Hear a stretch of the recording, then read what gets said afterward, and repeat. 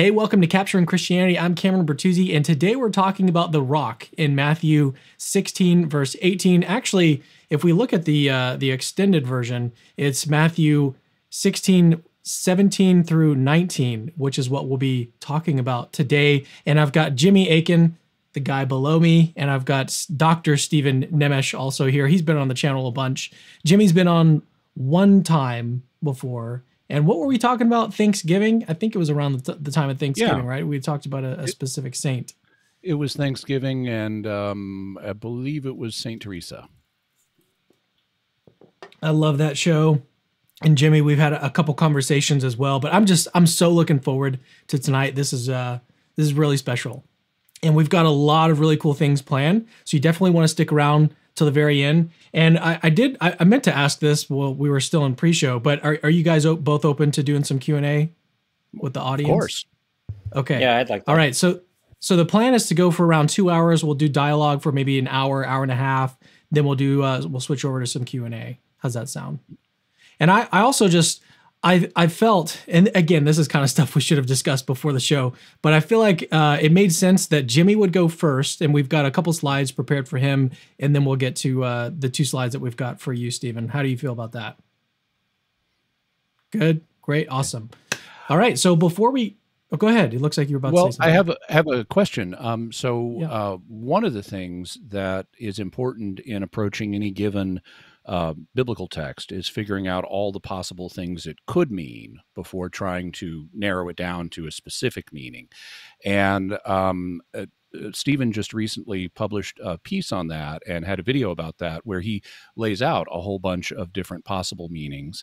And I didn't know if he wanted to explore those possible meanings before he and I try to get down to which meaning we think is correct. That sounds good to me. I did make that video recently. I think, like you said, it's important to clarify the sort of the initial possibilities of the text. I'm going to be more committed to a particular reading, so I'm going to be arguing that there is one particular reading. I'm going to have a definite point of view that I'm defending here. But I guess it wouldn't be too bad, I suppose, if we just sort of mentioned a couple of the options that are in the air. So the principal question then is, who is this rock on which the church is built? One possibility is that it's Peter. One possibility is that it's Jesus. One possibility is that I'll say that those are sort of 2 major possibilities. Those are 2 big umbrella possibilities. And then within those categories, we could say that it's Peter as an individual, or we could say that it's Peter in virtue of confessing Christ as the Messiah. We could say that it's Peter in a way that applies to him and certain people as his successors. We can say that it is Peter in a way that could apply in principle to any Christian. So there are a lot of different theoretical possibilities in interpreting this text, and you find a lot of these raised by the church fathers in their readings. So, for example, Origen in his commentary on Matthew will say that anybody who confesses with true faith through the inspiration of God the Father that Jesus is the Christ and the Son of God, that person also is a Peter and serves as a rock for the church, and the church is built on such a person. Chrysostom says that the rock on which the church is built is the faith that Peter confesses. Augustine has a variety of interpretations that he gives. Sometimes he says that Christ is the rock. Sometimes he says that Peter's confession of faith is the rock. Sometimes he'll say that Peter confesses faith and receives the keys as representative of the entire church and not only as an individual. So there are a lot of interpretive possibilities in front of us, and you'll find precedents for just about any of these interpretations in the church fathers and in contemporary commentators as well. So that it's true. That's one thing that I did mention recently. In the course of this discussion, I'm going to be committing to a particular view, but it is good to get it out in the open that there are a variety of views about how to interpret this passage. And some people even say that this is like perhaps the most controversial passage in the whole New Testament. It's very difficult to interpret. There have been a lot of interpretations proposed throughout the years. So I think you're right. It's important that we first get it out there in the open that there has not been a sort of a unanimous agreement on one particular interpretation of this text throughout the years. There's been a variety of views that have been proposed by significant figures. But in the course of the discussion, I am going to be offering one particular view. I'm going to be spending most of my time and energy defending the view that Christ himself is the rock. Okay. Just to quickly summarize what you just said, now there are a bunch of these different variations, like it's Jesus or it's Peter in one way or another. There are different ways of understanding that. You also mentioned briefly a kind of middle position, which is also common. I just want to call that out so people are aware of it, which is that the rock it's sometimes expressed as Peter's faith. So it's not Peter himself, it's not Jesus, it's Peter's faith, or sometimes it's said to be the revelation that Jesus is the Messiah. It's that theological fact, which is what constitutes Peter's faith. It seems to me that those are sort of the three basic positions, and then there are variations on them. Yeah, I think that's correct. So, Cam, how would you like us to proceed? Yeah, good question. I was just enjoying the back and forth already. I wanted to just like take a back seat. But before we get into the discussion, I actually wanted to do something. The first time on the channel, we actually have a sponsor. And I wanted to I know this is super exciting. I wanted to let you know about a guy. His name is Mark Lozano. I actually have a picture of him here. This is him and his family. And I've been talking with Mark, and I just felt like it was time to sponsor with someone like this. And his story, excuse me, is actually really interesting. So he started out as an atheist, and he married, or I think this is the correct way that the story goes, is that he hooked up with his wife, and they were battling back and forth for a while because he grew up an atheist and his wife was a Christian. And so they started to battle, and then he started to look into the evidence for Christianity. And he was expecting to basically persuade her of his atheism. But what happened is that he actually got persuaded of Christianity. And at the time, he was working for the NBA, actually. And he was doing all of these different investments, and he had all of these different financial assets that he was investing in. And what he realized after he became a Christian is that a lot of these investment opportunities that he was doing were just unethical with his newfound Christian faith. So he basically almost liquidated all of his assets and then started this new ministry, or this business, Christ-Centered Capital. That's actually the name of the ministry. You can go. I suppose it's also a ministry, but it's also a business. ChristCenteredCapital.com. There's actually we have a promo code if you want to sign up. BTW, by the way, CC. You can get your first month for $1. And basically, what he does is he provides an analysis of different stocks and investments, but it's like a moral analysis. And so it's almost like an ethical screening of various financial assets like stocks, ETFs, mutual funds, bonds. Cryptos are really big right now. Even like real estate and cars. There's all sorts of different things that you can invest in right now that are Christ-centered. And so what he does is he provides a weekly report of the most talked about investable assets. And what you can do actually for free is you can go to his website and you can sign up for their newsletter. I think it's a once a month newsletter with Christian related market news, stuff like that.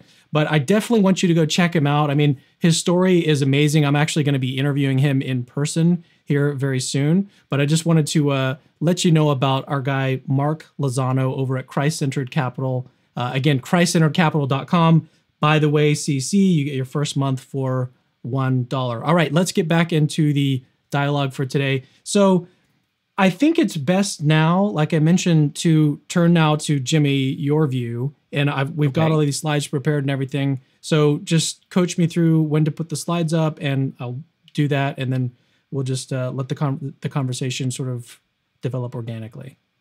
Okay. So I guess I should start by saying that I was raised in a nominally Protestant household, and when I was 20 years old, I had a profound conversion to Christ, and I fell in love with God's Word. I decided I wanted to devote my career to God's Word, and at the time, I planned on being a Protestant seminary professor and/or pastor, and I wanted to make sure that I did not reflexively fall into a particular theological tradition just because the church I was attending was in convenient driving distance. That's not really a good theological test for truth. Neither is which church has a preacher I like or which church has music I like.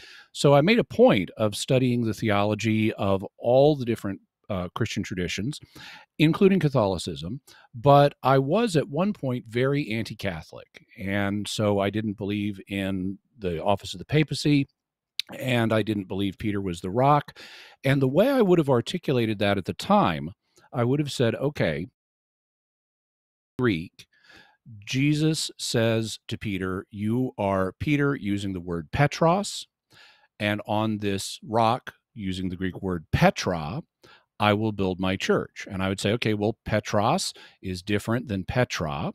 And I had always heard that Petros referred to a small stone, whereas Petra referred to a large rock. And so I would say to myself, okay, so what Jesus is doing here is he's contrasting Peter with the rock. This is what, if you want to be fancy, you could call antithetical parallelism. So he's saying, Peter, you're this little small stone, but on this great big rock, which is something else, I'm going to build my church. And the most natural understanding of what the great big rock was for me was that's the revelation that that Jesus is the Messiah, because that's just what they've been talking about. This passage occurs right after Jesus has said, "Who do men say that I am?" And the apostles propose various answers. And then he says, "But who do you say that I am?" And Peter says, "You are the Christ, the Son of the living God." And so that confession, that theological fact, you are the Christ, the Son of the living God, that's what I took the rock to be. And I thought I could defend that. That was my view. But one day I was reading the passage and I started to notice structures in it that made me rethink my position. In fact, they made me change my position on the spot, because I realized these are so compelling. They're even obvious in English. You don't need to even go to the Greek to see this. And they required that Peter be the rock. But before we get to that, and I'll show you those structures, but before we get to that, I want to mention, notice that I was making an assumption with regard to how the parallelism was working. I was assuming that Jesus was contrasting Peter with the rock, that this was antithetical parallelism. Peter, you look like a little small rock, but on this other great big thing, I'm going to build my church. Well, that's not the only way parallelism works. It can also work not antithetically, but synthetically, where the parallel builds on what has just been said. And the way you'd understand the passage in that case is, you may look like a little small stone, Peter, but on the great big rock that you really are, I will build my church. And so we can't simply assume that if there is a difference in meaning between Petros and Petra, that Jesus is contrasting Peter with the rock. He may be using the image of the rock to build on Peter and magnify Peter. Say, you may look like a little stone, but you're really a big rock in God's eyes, and I'm going to use that. Also, notice there's a second assumption in there, which is that these words have different meaning. Now, for us non-Greek speakers or non-native Greek speakers, it can be easy to say, well, Petros has a different ending than Petra. Petros ends in OS, or Omega Sigma, or Omicron S, whereas Petra ends in an alpha, in an A, so they must have different meaning. But that's not true. Even in English, you can have very dissimilar words that have the same meaning, like rock and stone. If I go outside and I pick up a rock, or if I go outside and I pick up a stone, they mean the same thing, even though rock and stone are two completely different words. And so we have to look not at just the form of the word, but how were Petros and Petra actually used. And if you check the scholarly literature on this, you'll find that New Testament scholars, including Protestant scholars like D.A. Carson, will admit that in some early Greek poetry, several hundred years before the time of Christ, Petros and Petra could be used in this small stone, large rock distinction, but that it wasn't consistently that way, and that this difference in meaning was basically gone by the time of the New Testament. It wasn't part of New Testament Greek. And so we've got a real problem if we want to draw a rigid distinction on the difference between Petros and Petra. Also, this conversation in all likelihood wasn't occurring in Greek. It was occurring in Aramaic, as indicated by various Aramaisms that are in the passage. And in Aramaic, the word that would have been used in both cases, as many Protestant scholars will admit, was Kepha, which is where we get Kephas, the Greek form of Peter's name. That's why he's called Cephas in the New Testament. It's just bringing Kepha over into Greek and then into English. So according to many Protestant scholars, there wouldn't have even been a difference in the wording in the original Aramaic conversation. Having said that, that was all in the future. I didn't know that when I noticed these structures, but I started noticing these structures. So Cam, if you could put up the first slide, I'll show people what those structures are. Jesus has just said, as we mentioned, who do you say that I am? And they propose different things. And then he says, who do you say that I am? Peter says, you are the Christ, the Son of the living God.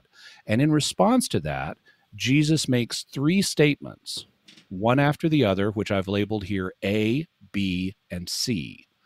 The A statement is, blessed are you, Simon Bar-Jonah, for flesh and blood has not revealed this to you, but my Father who is in heaven. And he's referring there, of course, to the fact that he's the Christ, the Son of the living God. The second, or B statement, that he makes to Peter is, and I tell you, you are Peter, and on this rock I will build my church, and the gates of Hades, or hell, shall not prevail against it. And then the third, or C statement he makes is, I will give you the keys of the kingdom of heaven, and whatever you bind on earth shall be bound in heaven, and whatever you loose on earth shall be loosed in heaven. Now, the first thing I noticed once I realized that the passage was structured in this very careful way was that I had to take the context of the surrounding statements into account when trying to interpret that middle statement, you are Peter. On the view that I had always previously advocated, I understood that to be Jesus running down Peter, saying, oh, Peter, you're this little tiny stone, you're insignificant, but on this great rock of my identity, I will build my church. But that doesn't fit the context. If you look at the first statement, the A statement, why don't we go to the second slide now? If you look at that first statement, blessed are you, Simon Bar-Jonah, well, that's clearly a blessing. Jesus is pronouncing a blessing on Peter. He's not running him down. He's magnifying him. He's saying how blessed he is. And if you look at the third statement that Jesus makes to Peter, I will give you the keys of the kingdom of heaven, that also is clearly a blessing. That is not running Peter down. That is magnifying Peter by giving him this amazing gift. And so it really wouldn't scan logically if you read this as, blessed are you, Simon.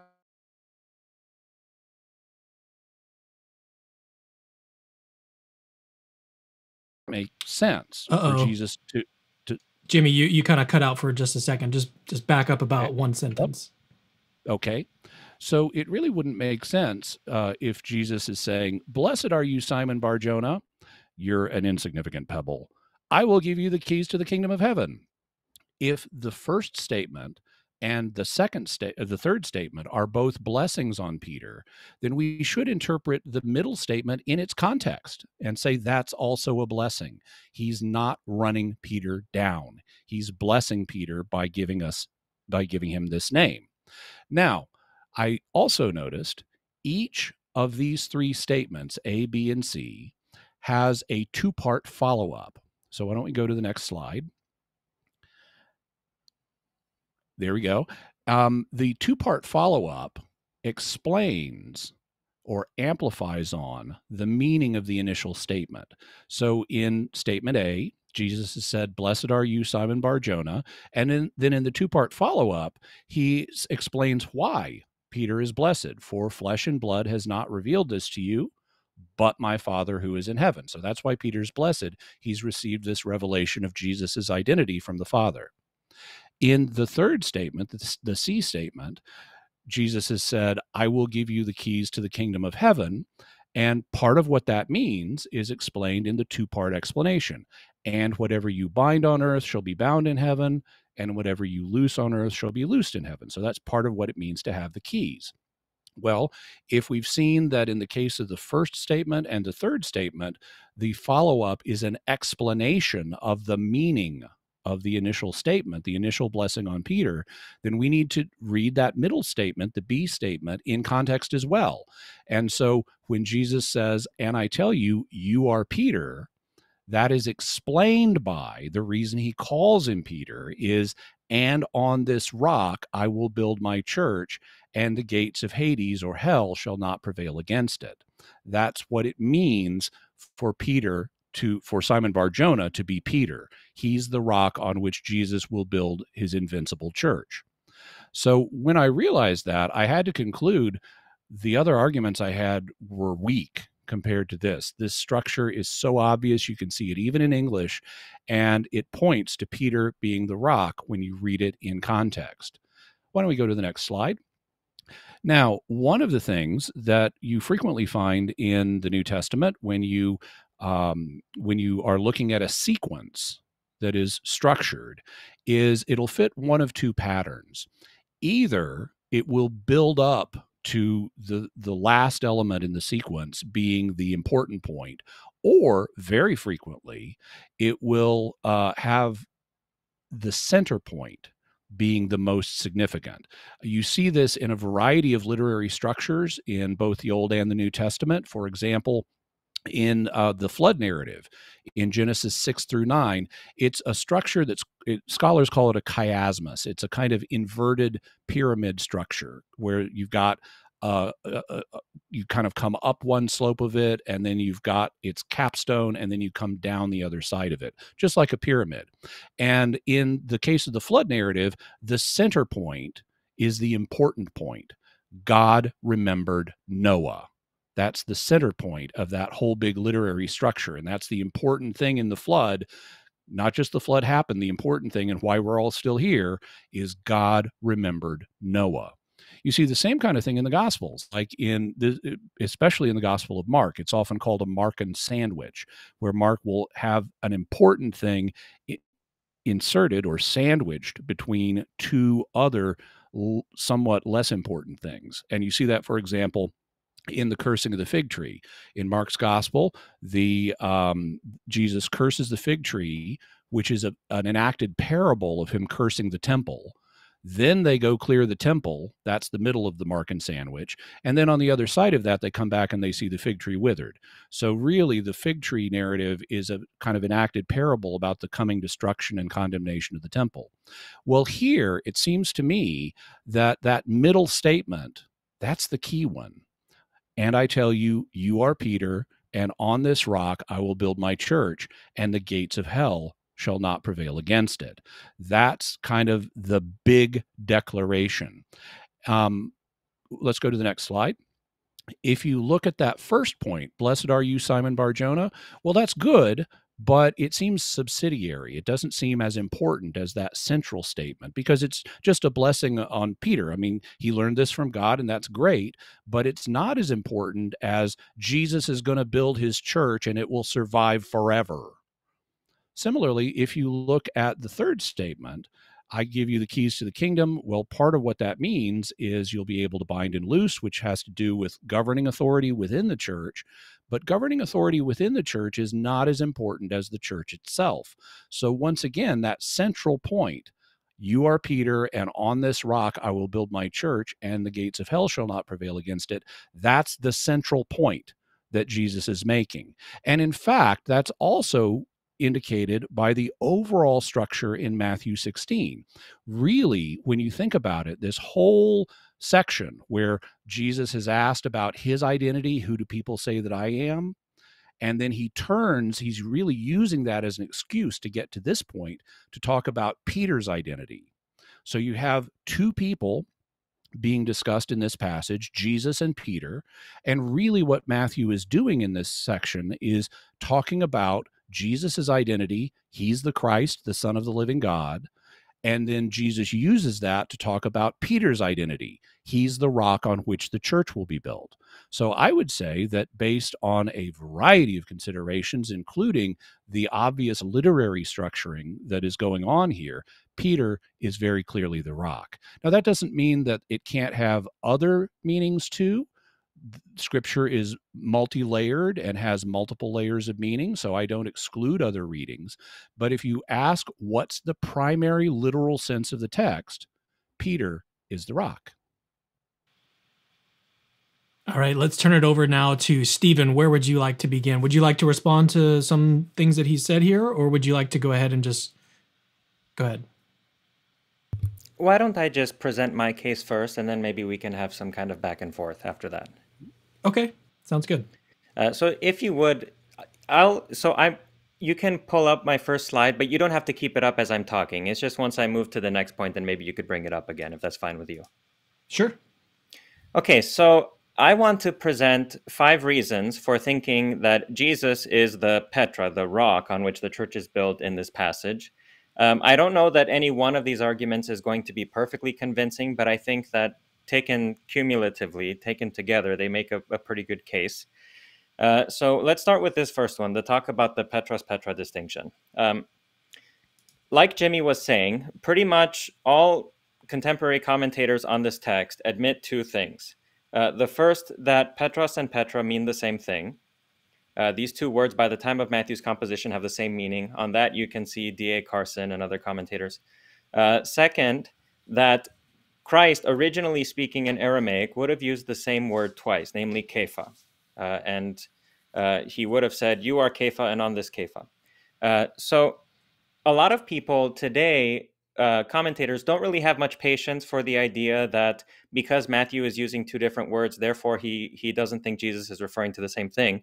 And a lot of times they will give these reasons why not to take this argument seriously, because the words mean the same thing in any case, and Jesus would have been using the same word in Aramaic. But I think actually that this argument can be turned around, because granted that the 2 words mean the same thing, and the fact that Jesus would have used the same word Kepha twice in the original, there is no reason for Matthew to have Jesus say Petra at all in this passage, unless he means to distinguish between Petros, Peter, and some other thing, Petra. So in my reading, the fact that Matthew uses 2 different words there is actually an evidence that he does not understand Jesus to be referring to Peter in both cases. He says to Simon, "Sue Petros, you are Peter, kai epi taute te Petra," and on this Petra. Now, why does he use 2 different words if the words Petros and Petra mean the same thing? He could have just said "Sue Petros kai epi to Petra." He could have just said Petra in both cases, but he doesn't. He says Petra. He says Petros first and Petra the second time. This, to me, to my mind, is an evidence that he does not believe that Jesus was referring to the same person. Simon is being called Petros because he is of the Petra, whereas Jesus is referring to himself as the Petra on which the church is built. And this is exactly the interpretation that Augustine gives in his Sermon 26 on the New Testament. He says that Peter is named Peter after the rock, just like Christ is not named after the Christian, but the Christian is named after Christ. Okay, so just like we are called Christians, and our name of Christian comes from Christ, who is Christ, and we're named after him, so also Simon is called Petros, not because he is the Petra on which the church is built, but because he stands in a certain relation to that Petra in virtue of his confession of faith. So Simon is Petros, he is of the Petra, that's what Petros means here, of the Petra, and Christ himself is the Petra on which the church is built. Why do I say that? Because once more, Petros and Petra ordinarily mean the same thing, and Christ in Aramaic would have used the same words twice. So therefore, if Matthew understood Jesus as referring to Peter as the rock on which the church is built, he could have just said epi touto to Petro. He could have just used the word Petros twice, but he doesn't. He uses Petros to refer to Simon and Petra to refer to this thing on which the church is built. So to my mind, that suggests that he understood Jesus to be referring to 2 different people, or to 2 different things. So that's a first argument. A second argument is this. If you look at the way Matthew depicts Jesus and the way that Matthew depicts Simon in his gospel, it is entirely, I think, inconsonant with the general picture that Matthew paints in order for us to think that Simon himself is the rock on which the church is built. So I'll start with the depiction of Jesus, and then I'll move on to the depiction of Simon. The depiction of Jesus in Matthew is of somebody who considers himself uniquely privileged and capable to teach people about God. He says, for example, at the end of the Sermon on the Mount, that his teachings are like whoever follows his teachings resembles a person who builds his house on the Petra, on the rock. And that house can withstand all the storms that might come its way because it was built on the Petra. Later in Matthew chapter 11, verse 27, he says that nobody knows the Father except for the Son and anyone to whom the Son wishes to reveal him. So Jesus alone knows who God is, and Jesus alone is capable of revealing God to other people. In Matthew chapter 21, he says that he is the stone that the builders rejected, and that later became the cornerstone on which the house was built. Now, admittedly, there he uses a different word. The word is lithos and not petra, but stone and rock are not such different things, once more. And then in Matthew chapter 23, in verses 8 through 10, Jesus says this. He says, you are not to be called instructors among his disciples. He says, you are not to be called instructors because you all have one instructor, the Messiah. And he says, you are all brothers. Okay, so the way that Jesus is presented in Matthew is as a uniquely privileged teacher about God, about the only person who can teach other people about God. And the person who follows his teachings is like somebody who builds his house on a Petra that can withstand all the storms. And all of his disciples are not to think of themselves as teachers or to think of themselves as any sort of hierarchy. They are rather all brothers, and they only have one teacher, namely Jesus. The depiction of Peter, on the other hand, in Matthew's gospel, is almost universally negative. Peter almost cannot do anything right. This is the one episode in Matthew's gospel where it seems that Peter is depicted in a positive light. But before this, he does things that are bad. And after this, the depiction of Peter seemingly gets worse. So, for example, he falls into the ocean, or he falls into the lake when he's walking on the water because of his lack of faith. Immediately after this episode, he rebukes Jesus for teaching that he should be killed and resurrect from the dead, and Jesus rebukes him back, and he calls him Satan. Later on, Peter seems unwilling to forgive. He says, how many times am I supposed to forgive somebody? Even 7 times in a day. He asks what material benefits and compensations can they expect for following Jesus. And then what's most interesting of all is that the very last mention of Peter, explicit mention of Peter in the Gospel of Matthew, is the fact that he denies Jesus 3 times and then he goes away to weep bitterly. After that moment in which Peter denies Christ and he weeps bitterly, there is no more mention of Peter in Matthew's Gospel at all. Now, it's true that when Jesus resurrects, the 11 go to meet him at the mountain. Okay, but Peter is not mentioned by name. There is no story in Matthew's Gospel of Peter's restoration to Jesus like there is in John. There is no mention in Matthew's Gospel of Peter being reconciled to Jesus and to the rest of the disciples. He disappears into the crowd by the time you get to the end of the Gospel. So if you think that Peter is the rock, you have the unfortunate effect of turning Matthew into a polemic against Petrine primacy, because Peter never acts like a rock. And the last thing that Matthew mentions about Peter is the fact that he denies Jesus 3 times and he weeps bitterly.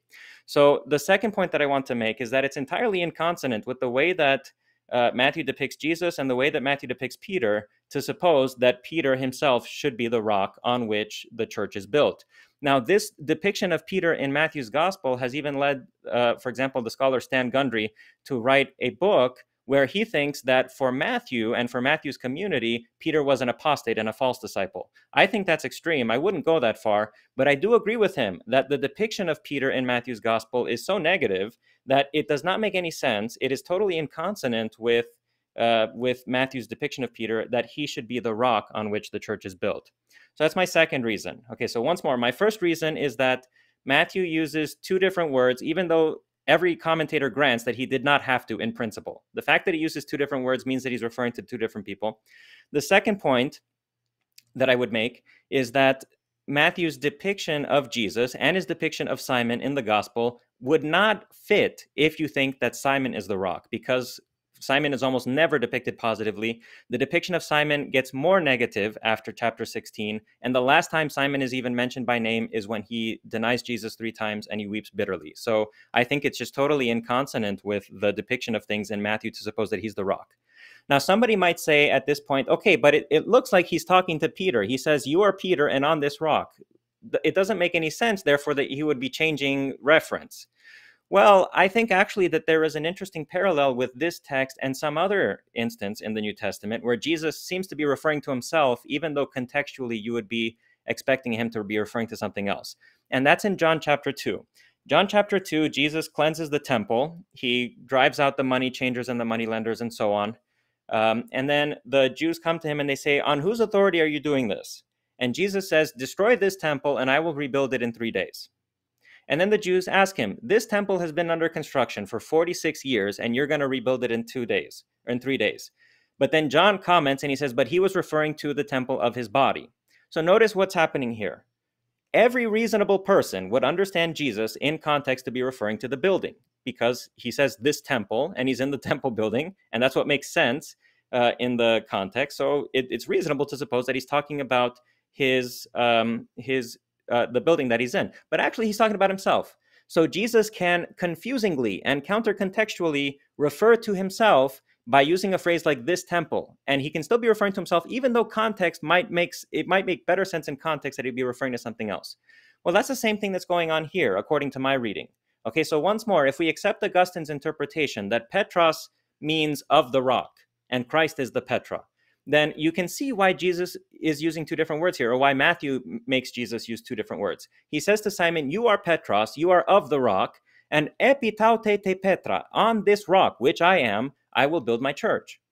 So there is a parallel here between the way that Jesus confusingly refers to himself, sort of against the expectations established by context in John chapter 2, and what's going on here in Matthew chapter 16. So that's my third argument. My fourth argument, if you would bring up the slides once more, the rest of the New Testament. Okay, so let's take a look for a second about how the rest of the New Testament talks about Jesus and talks about Matthew, or talks about Peter. Okay, because I've given arguments right now strictly from Matthew, and then I mentioned a comparison with John, but let's mention the rest of this. You will not find a single statement in all of the New Testament to the effect that that Peter is the rock on which the church is built. That sentence does not exist anywhere in Paul. It doesn't exist in Peter's writings. It doesn't exist in the other Gospels. The only time you ever have something like that sentence is here in Matthew, and this is exactly what we're talking about. On the other hand, when the rest of the New Testament does talk about the foundation of the church, it says 2 things. It says that Christ is the foundation, and it says that Christ together with the apostles are the foundation of the church. But you will never find another statement in all of the New Testament that singles out Peter as the foundation of the church. Now, my thinking is that if this is what Jesus actually did mean to say to Peter here, then you would see more corroboration of this elsewhere in the New Testament, but it doesn't exist. Another interesting fact to note is that there are only 2 cases in all of the New Testament where God or Jesus refers to Simon as Peter, and he calls him the name Peter. Okay, there are only 2 instances in the New Testament where this happens. That's in Luke chapter 22, where Jesus says to him, I tell you, Peter, on this, before the cock crows, you are going to deny me 3 times.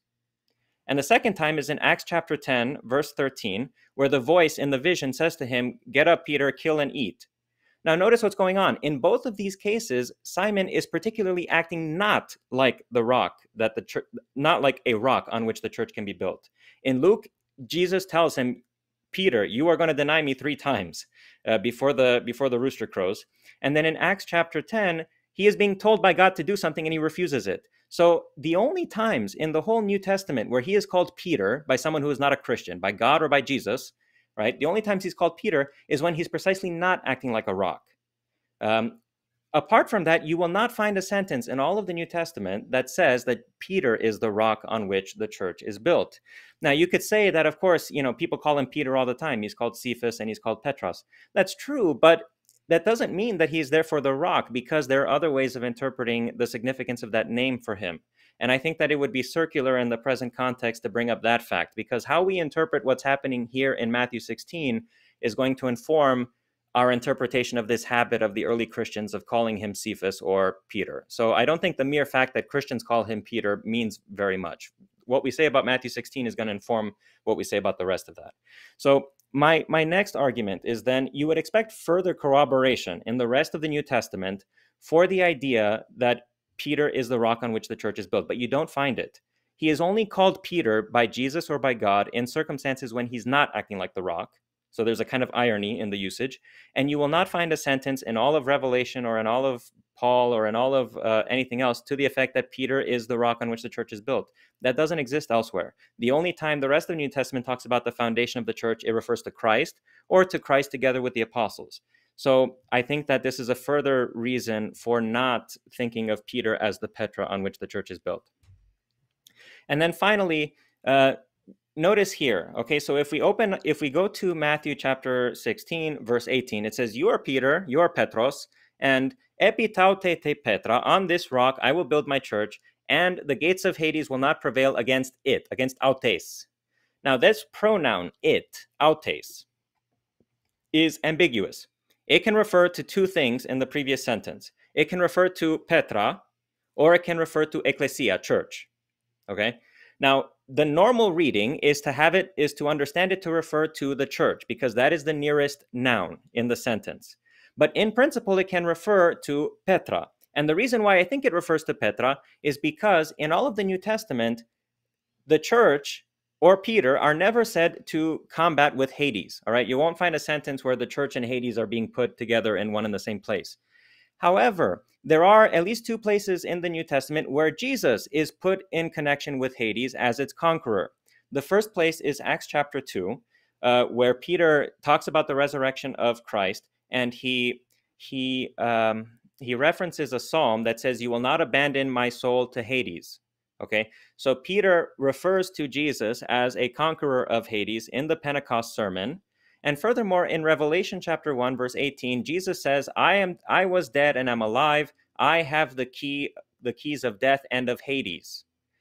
So in Revelation, Jesus is put in connection with Hades as its conqueror. In Acts chapter 2, through the sermon of Peter and through an interpretation of the Psalms, Jesus is once more put into connection with Hades as its conqueror. But you will not find a sentence in the New Testament that puts the church in connection with Hades like that. The church is not set to conquer Hades, whereas Christ is. So for that reason, I think that when it says the gates of hell will not prevail against it, that it is the Petra. And that Petra is Christ, against whom the gates of Hades did not prevail because he rose from the dead. So these are therefore my reasons for thinking that Christ is the Petra. Now, one point where I do agree with Jimmy is I do agree that there is a chiastic structure in this passage. So if you would please put up my second, yeah, that's the one. So one place where I think, Jimmy, and you can respond to this, I suppose, after I'm finished here, and I should be finished soon. One point where I think, Jimmy, your argument is not perfectly convincing. I think, for example, if you have verse 17 is about Peter, verse 19 is about Peter, okay?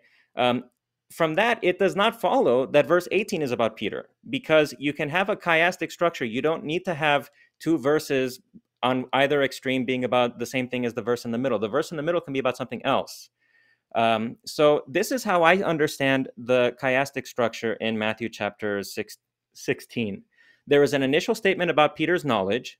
There is a second statement about Peter's authority. There is a middle statement about Christ. And then it returns to this question about Peter's authority, and then it ends with another statement about Peter's knowledge. So here's how I will explain this. The first part is this: Blessed are you, Simon Bar-Jonah, for flesh and blood has not revealed this to you, but my Father who is in the heavens. That's a statement about Peter's knowledge. He knows who Jesus is. The second point is this. He says, and I tell you that you are Petros, you are of the rock. Okay, so scholars disagree about whether Simon already had this name or whether he was being awarded this name here. I think personally it doesn't matter. All that Petros means is that he is of the rock. The middle statement, this is the important part. And on this Petra, on myself, on Christ, I will build my church, and the gates of Hades will not prevail against it, namely me, the Petra. So Jesus is saying, you know who I am. You live up to this name of Petros because you recognize me as the rock. I will build this church on myself, who am the rock. The gates of Hades will not prevail against me because I'm going to rise from the dead. And when Jesus rises from the dead, I will give you the keys of the kingdom of heaven. That's another statement about Simon's status or authority. He is going to be rewarded with the gospel of Christ's resurrection, which I understand to be the keys of the kingdom of heaven, in keeping with Zwingli. But I think also that you can make a case that this reading is in John Cassian and Hilary of Poitiers. And then finally, it terminates with another statement about knowledge. What you will bind on earth will have been bound in heaven, and what you will loose on earth will have been loosed in heaven. Why is that? Because unlike the Pharisees, who bound and loosed whatever they wanted, Peter is going to bind and loose in accordance with the gospel, in accordance with Jesus's teachings and the message of his resurrection, and he is going to make right decisions about what to bind and loose, because he will be led by the gospel and not by his own ideas. So I agree with Jimmy that there is a chiastic structure. It's just I don't agree that if there is a chiastic structure, or I don't agree that if verse 17 and 19 are about Peter, therefore verse 18 is about Peter. I think to the contrary, it would be a truer chiasm if verse 18 is not principally about Peter at all, but rather about Christ. And then you return to a statement about Peter after that. So that in brief is my view. I think that there are very good reasons for denying that Peter is the rock, and I think that there are also very good reasons for holding that Christ himself is the rock. So like we said at the beginning, there are very many different interpretations of this passage throughout the history of the church. You will find one interpretation in Origen, one in Chrysostom, one in Augustine, one in Cassian, one in Hilary of Poitiers, and so on. So there is not a sort of a uniform interpretation of this passage throughout history. I don't think either of us can claim to be giving the interpretation that everybody has always known. But I do think that a close consideration of these factors, for example, the use of the different words, the way that Jesus and Peter or Simon are depicted in Matthew's gospel, the way that the rest of the New Testament talks about Peter and about Christ, this parallelism in John 2, and also this fact about conquering Hades. I think once you take all these things into consideration, a strong case can be made that Jesus and not Simon is the rock on which the church is built. So Jimmy, I'm going to go ahead and just let you come back in, and because Stephen's been going a while, and I actually feel like I wasn't timing it, but I think that you guys almost went about the same amount of time. So it was great on both sides. So I'm really looking forward to what's about to happen next. So Jimmy, pick up wherever you'd like to pick up. Well, I thank Stephen for his presentation, and and especially for pointing out some of the things we agree on. It's a little hard to know where to start because there was so much there. One thing that Stephen did was appeal to various interpretations of the Church Fathers, and I think the Church Fathers are great. I think we should study their writings. In fact, I wrote a whole book about the writings of the Church Fathers. I'm interested primarily, though, in what does the New Testament say? And I think that the New Testament very clearly indicates that in Matthew 16, Peter is the rock. Having said that, I want to point out that it is often neglected, and this can frequently be true in apologetics, particularly in the Protestant community. It can often be neglected that the Church Fathers had what you can call a polyvalent understanding of Scripture. That means that they didn't see there as being just one meaning to a specific passage. The Church Fathers were perfectly comfortable with seeing multiple layers of meaning in various passages, including this one. And so, and I think you may have even alluded to this before your summary, Stephen, that Augustine has multiple views of what the rock is, and he doesn't see them as being in conflict. So in order to appeal to the Church Fathers, it is not sufficient from an apologetic perspective to say, well, here I have this early Christian writer who, in explaining this passage, mentions something other than Peter being the rock, because they could, as various ones of them did, hold multiple views of what the rock is. So what you really need is a church father denying that Peter is the rock. And that's something that is much harder to find. Even if you could find it, though, I care about what does the exegesis of the New Testament say. And I don't find the case that you made convincing, because I notice certain characteristics of it. One of the elements of your case instead of dealing with a let's walk through this step by step and see what we can make of the passage itself, I noticed a lot of leaping away from the immediate context and appealing to other places in the New Testament. Instead of trying to say, well, here we've got Matthew 16, verses 17 to 19. Let's walk through them a piece at a time and see what they say and what we can figure out from the immediate context. There were regular appeals to things that are just elsewhere in the New Testament that are at best distant context. So that's just something I would reflect on. Now, in terms of your 5 arguments, the first one, Petros and Petra. Could I Yeah, very briefly just make a response to what you said? go ahead. If you would, before we get, because I don't want to lose track of the things that are going on before. So the first point that I would make, I agree with you that what the New Testament says is more important than what the church fathers say. I agree with you entirely on that. Because Awesome. I think Spoken that like a the church, Protestant. of course, because the church fathers can be wrong. But I want to make the point that I did not at any point appeal to the church fathers in justification of my interpretation. I noted that my interpretation agreed with Augustine, but I didn't offer an interpretation on the basis of Augustine's authority. I just noted that fact. And I also, for me, it would not matter if church fathers agreed with my interpretation or not. They could all be wrong as far as I'm concerned. I only noted that what I'm saying is not totally without precedent, because other church fathers have not proposed this entire interpretation, perhaps, but at least various components of it. So, for example, I do think that you have in Augustine's Sermon 26 on the New Testament, you do have the idea that Peter is not the rock. He says that Peter is named after the rock, just as the Christian is named after Christ and not vice versa. So I do think that in Augustine you have this idea that Peter is not the rock. But that would be just one point. Was there anything else you wanted to say?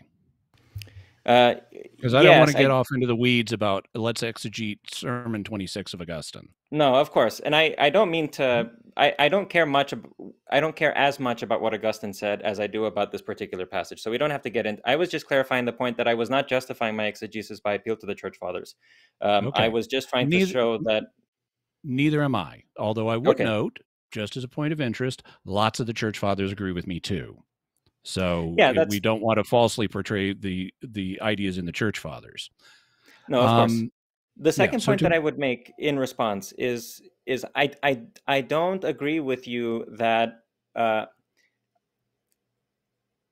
was interpreting this passage without getting into the weeds, because the first 2 arguments that I gave were specifically limited to the Matthean text. So the argument about Petros and Petra is an argument about Matthew, and the argument about the depiction of Jesus and Simon in Matthew is also an argument strictly about Matthew. So the first 2 arguments are strictly from the Matthean text itself. It's only once we get into the 3rd, 4th, and 5th argument that we start to branch out into the New Testament as a whole. So I don't think that it would be fair to say that my arguments are built from the whole New Testament only. I didn't say that. I said that you tended to leap over the immediate context. And the immediate context is not the entire book of Matthew.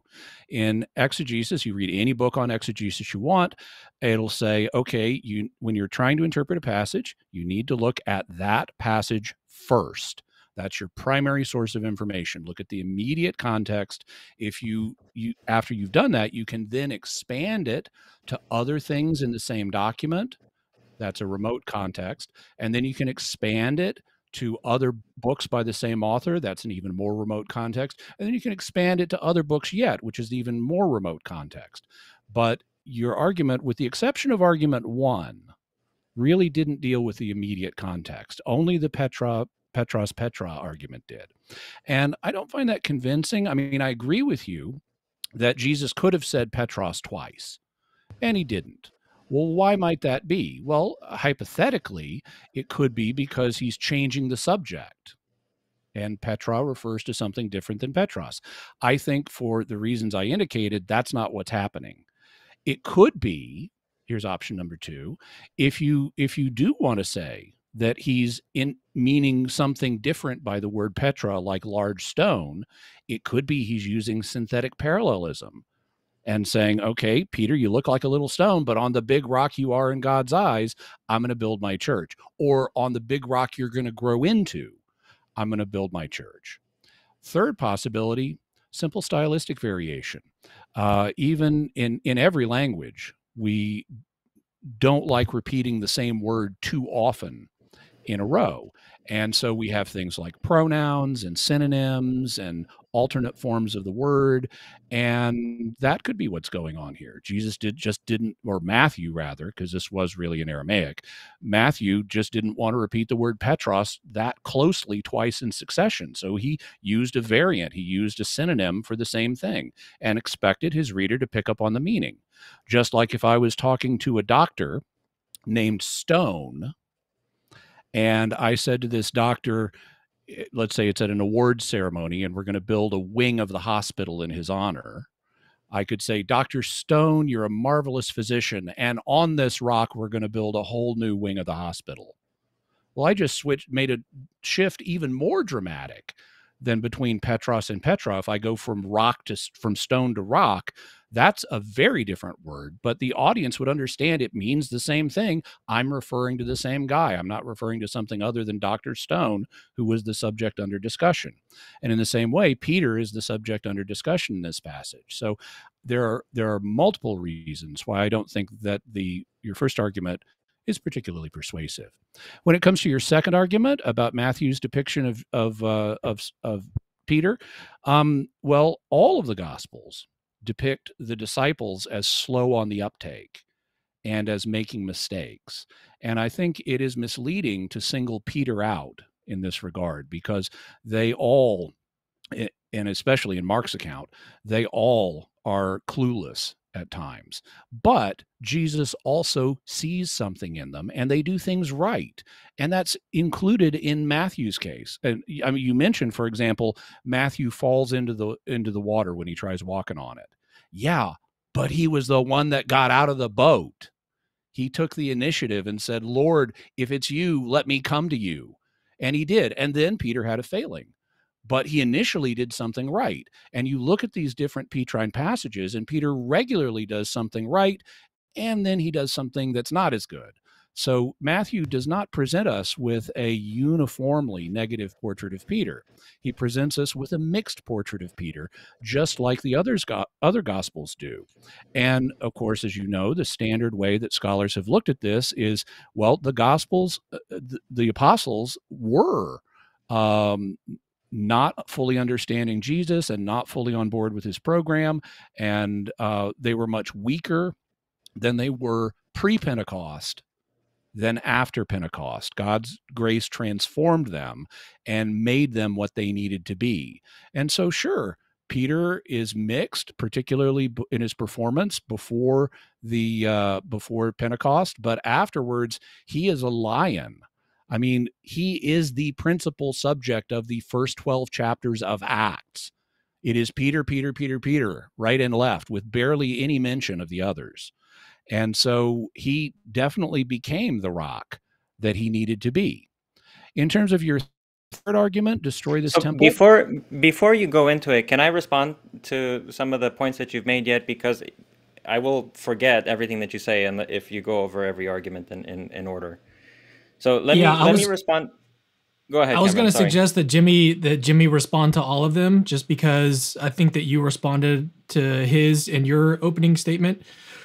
So, I mean, I'm kind of torn here. I want to let Jimmy continue, but I also, Stephen, I don't want you to forget what he's saying. So why don't we do like you just suggested, Stephen? Why don't we go ahead and pause here and then go through some of the things that Jimmy said? Sure, because otherwise your arguments, yeah, your arguments we've got, and I can pull them back up. But for the things that Jimmy just said, and I'll stop talking. Go ahead. Yeah, because I will not be able to remember everything that Jimmy says. I can't listen to him and also take notes at the same time. I have to do one or the other. So the first thing I would say, Jimmy, is that with respect to Petros and Petra, I think you have to make a choice whether you think Petros and Petra mean the same thing here or they don't. Because I can agree with you in the abstract. Just take these words in the abstract, and there's a way to make them mean that Peter is the rock. But you cannot be, I think, so open about whether Petros and Petra mean the same thing. If they do mean the same thing, then you have you have Jesus unnecessarily, or rather Matthew, unnecessarily using two different words and introducing an ambiguity that doesn't have to be there. He could very easily have just used Petros twice. On the other hand, if you don't agree I provided two possible explanations.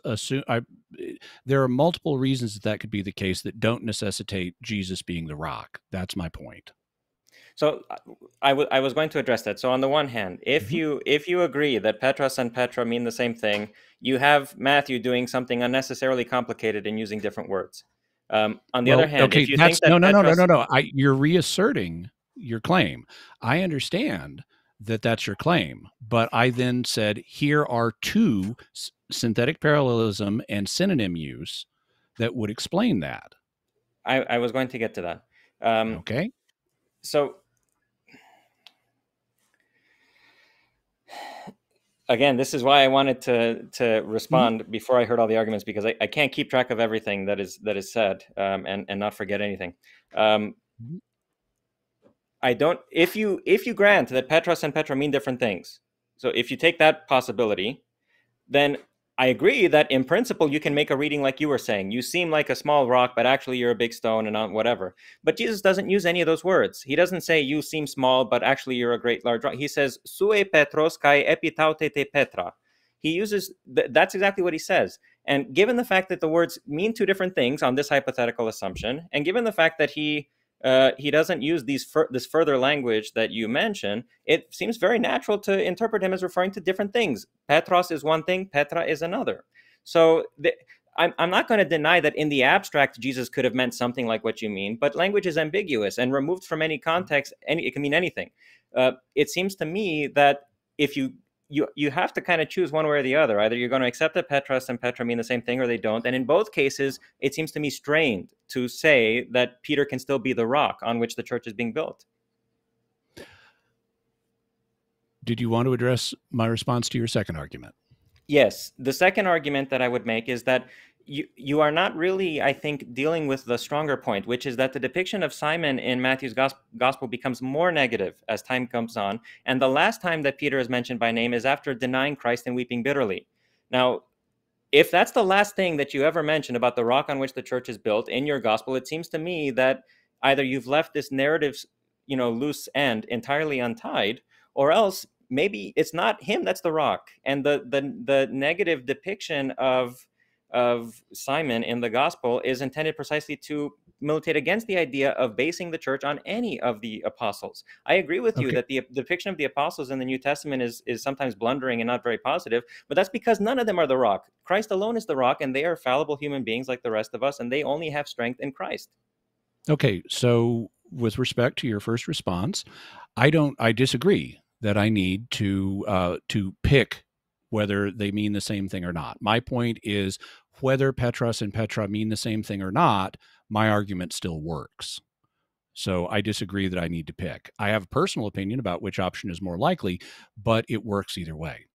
In regard to your response to my response to your second argument, we're now using an argument from silence based on remote context. It's an argument from silence because you note Peter vanishes from the narrative. At least he's not mentioned explicitly. We know he's really there when it talks about the 11.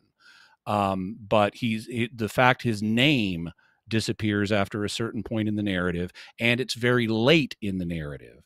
We're dealing with an argument from silence based on remote context, and that's extraordinarily weak in terms of exegetical value. I would point out that unless you are of the same mind as modern liberal exegetes who will say if someone doesn't mention something, they don't know about it, like people who will say, ooh, Paul never explicitly mentions the virgin birth, therefore Paul knows nothing about the virgin birth. Unless you're of that mindset, then you're going to have to assume that Matthew had common knowledge that was around in the Christian community, including the prominence of Peter and what he went on to do after the resurrection. You would have to assume, especially if you think Matthew wrote Matthew, that he knew about what Peter was doing in the first half of Acts, where he absolutely dominates the text, because Matthew would have been an eyewitness of Peter doing all those things. Even if you think someone other than Matthew wrote Matthew, presumably he's well educated enough to know what's common knowledge in the Christian community as illustrated by the book of Acts. So I think that so Matthew would have known, and if I think he was the third gospel to be written, would have expected others to know what Peter went on to do. Now, to your third argument about destroy this temple. Well, it's true that in John chapter 2, Jesus does say, destroy this temple, and he is cryptically referring to his own body there. I think there's also a double reference because the temple did get destroyed. And he predicted that in the synoptics. But leaving that aside, he does cryptically refer to his own body as this temple. And as you acknowledged, any reasonable person, in fact, those were the words you used, not any, every reasonable person would understand, those were your exact words, that he was referring to the physical temple instead of his body because of the context. So I would make a couple points here. The first one is that, again, we have an appeal based on an implication that is found in a remote context. And this one is even more remote than the end of Matthew. This is a completely different gospel. So you're going to a completely different gospel. It's a very remote context to try to pull in something that would change the meaning of what we find in Matthew 16 and change it very counterintuitively. Because ordinarily in Greek grammar, like in English grammar, you use a pronoun like this. It refers to the immediately preceding noun, or at least the immediately preceding feasible noun. And so since he says this rock, the natural implication would be that he's referring to the rock he just mentioned. You are Peter. And I think based on that, principle, I would hope, agree that every reasonable person would understand that when he says this rock, after having just said you are Peter, the reasonable interpretation is he's referring to Peter. And it requires, to my mind, more than an inference based on a completely different gospel with a single passage to say, well, no, he's really here secretly referring to himself. Maybe he's pointing to himself to say this rock or something, as some have proposed. So that would be my response to your third argument. Would you care to respond to that? Yeah, I don't think that you've quite understood what I was trying to say with the argument. So I don't mean to take this as an argument in favor of reading Jesus as the rock. I mean this more as a counter to the idea that it would be very strange and somehow inappropriate for Jesus suddenly to change the topic. So it's not a positive argument in favor of my thesis. It's more of a defense against the apparent strangeness of my thesis. I took it since these were titled 5 Reasons for Thinking Jesus is the Petra, I took it as a positive argument, but okay. So the slide is one thing, but what I said in my presentation was another. I do think, however, that the case is not as strong as you're making it, because Jesus, once more, does not say sue Petros kai epi tuto to Petro. He doesn't say that. He says sue Petros kai epi taute te Petra. He uses different words. Right. So I don't even agree that it's natural for you to take him to be referring to the same thing. Okay, we're back to the first argument then. Anything else you want to say about my response to your third? Well, I would say these would be the 2 points that I would make. It's not a positive argument on its own. It's rather a response to the possible objection that it would be unnatural for Jesus to speak that way. And the second point that I would make is that it is not at all obvious that Jesus is referring to Petros, because he doesn't use the same word. So for example, when you gave that example, Mr. Stone and on this rock or whatever, it does not sound natural to me at all to hear you refer first place to Dr. Stone and then on this rock. To my mind, the most natural reading is that when you say rock, you're referring to somebody else or to something else. And it does not seem natural to me at all for you to say, you, Dr. Stone, you are Dr. Stone and on this rock. That doesn't sound natural to me at all. Well, it may or may not sound natural, but I think most people at the award dinner we're envisioning would pick up on my meaning. To your fourth argument, you alluded to the rest of the New Testament. And again, this is very remote context. We're way outside of the immediate context. We're not dealing with the passage itself. Having said that, Peter is actually extremely prominent, both in the Gospels and in the book of Acts. He's clearly the de facto leader of the apostles. By the way, he's their regular spokesman. He regularly takes the initiative to speak on their behalf. He, as I mentioned, dominates the first 12 chapters of Acts before the story changes to start following Paul instead of following Peter. Now, you also, I believe it was in this part of your argument, you said that, well, he's not called the foundation anywhere else. Well, there are a couple of things I'd have to say about that. The first one is that's again an argument from silence. You can make exactly that argument with just about anything you want, that, or at least with very many things, because there are a lot of things that are mentioned only in one passage or in two passages or something like that. And if you then exclude those passages from consideration and say, well, I want this to be mentioned elsewhere before I'm convinced, well, you've just created an argument from silence that ignores the evidence that's right in front of you. For example, the fact that Jesus was born in Bethlehem is mentioned only in two passages, in Matthew and in Luke. And it would be possible for people to say, as liberal scholars have, well, it's mentioned only in these two passages. And if this was really a serious tradition about where Jesus was born, it ought to be mentioned elsewhere. It ought to be in Mark. It ought to be in John. It ought to be in Paul. And it's not.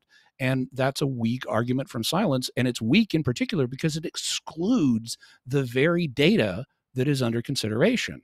And so I don't find it persuasive to say that, well, yeah, maybe here in Matthew 16, it refers to Peter as the foundation, but it doesn't elsewhere, as if that were a decisive consideration in any sense, because it's excluding the data that is right before us. Now, when it comes to the New Testament's discussion of the foundation of the church, there are actually 5 texts that deal with this, and each text presents the foundation of the church differently. If you look at 1 Corinthians 3, Paul depicts the foundation of the church as Christ and nothing but Christ.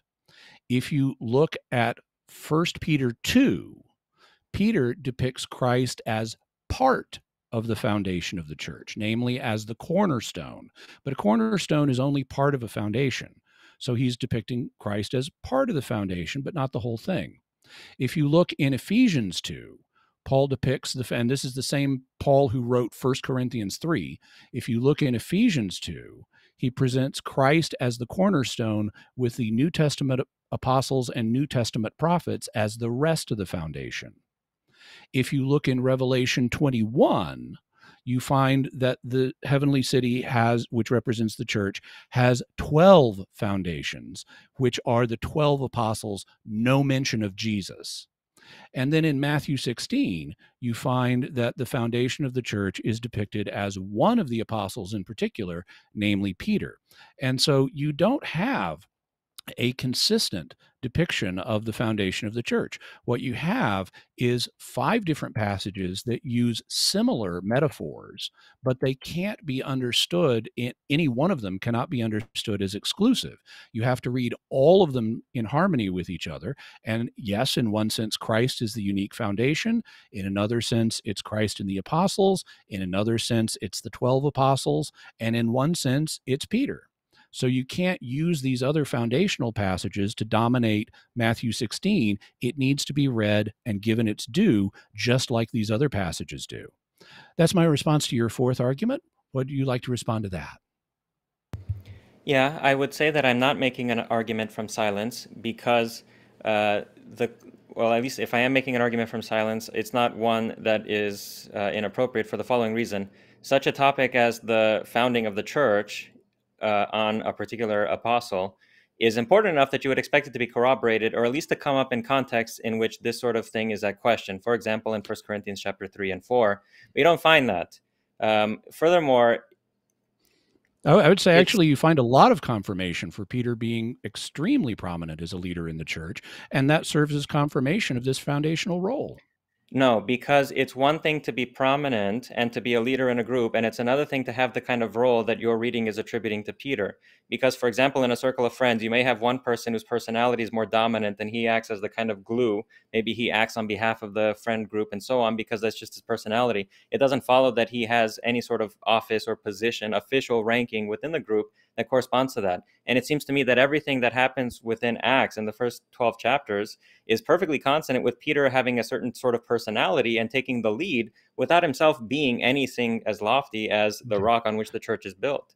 So it sounds to me like your argument is that we have no evidence of Peter being given an office except for the fact that here Peter is given an office.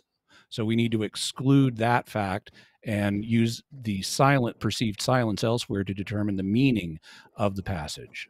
If I would all that also I say, can do, by the way, I would also say, actually, we do have in both Luke and John passages in which Peter is given a unique office among the apostles that is not given to the other apostles. Actually, three of the four synoptic gospels contain a passage that explicitly gives Peter a unique office among the apostles. I haven't gone into that because it would take us, our subject tonight is the rock, but I would note that this isn't the only place, even in the Gospels, where Peter is given a unique office. It's actually in three of the four. I don't agree with your interpretation of those other passages. I think that those passages in Luke and John are overinterpreted. If they mean anything other than Jesus telling Peter, hey, when things turn around, you need to be a source of comfort and exhortation for your brethren. That doesn't mean anything about an office. Anybody can do that who has the Well, gospel. And I also actually, don't agree with you that this passage in involves Luke Peter being given an 22, office. I don't think that's in the in passage at all. in Luke 22, Jesus is explicitly answering the question, who is the greatest among the apostles? So that indicates he has a unique role because he points to Peter as being the greatest. Anything else on my response to your fourth argument? It seems to me once more that you are taking for granted your interpretation of this passage. I've offered you an alternative reading of this passage, Mhm. which involves Peter not being given an office at all and involves nothing special about Peter in particular or to the exclusion of anybody else who is a Christian.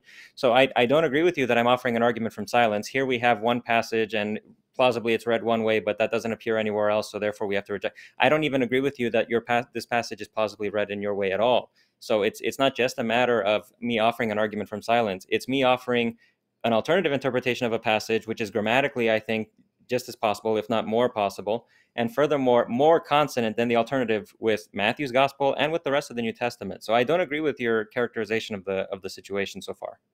Okay. I'm going to touch rather lightly on, because I know that Cameron's going to want to move on soon, but I'm going to touch rather lightly on your fifth argument, and then I want to touch on your chiastic structure of the passage. Regarding the argument that, well, Jesus elsewhere is said to conquer Hades, the language isn't exactly that in these other passages, but certainly Jesus does come back from the dead. However, the phrase, now, the phrase gates of Hades is the standard Hebrew word that is the equivalent of Hades is Sheol, which referred to the place of the dead, just like Hades does. And in fact, Isaiah refers to the gates of Sheol, which gets translated I'd have to check in the Septuagint, but he refers to the gates of Sheol as the place where dead people are going. And so it seems fairly straightforward when Jesus says, as you pointed out, normally in a statement like, and the gates of hell will not prevail against it, the it would refer to the preceding relevant noun, which would normally be taken to be the church. It makes perfectly straightforward sense to say, well, the church will never die. The church will never go to the place of the dead. It will never be imprisoned within the gates of Hades. It'll never be imprisoned within death. And so I take that as a very straightforward way of saying the church is just never going to die. And that doesn't require us given that that's the straightforward and expected reading, given the pronoun placement, it would be unnatural to say, oh, no, it's really referring to this much earlier thing about Jesus, and Jesus is going to come back from the dead. It's true, Jesus comes back from the dead, but it's perfectly natural to read this as the church is just never going to die. Finally, in regard to your chiastic structure, I agree with you that we do have a chiastic structure here. And for me, the middle part of it is the whole statement about Peter, that sentence, you are Peter, and on this rock I will build my church. Cam, if you're able, could you put up Stephen's second slide with the chiastic structure? Yeah, and I'll put it up on this scene so we don't have to switch scenes. So just give me a second to pull it up here. There we go.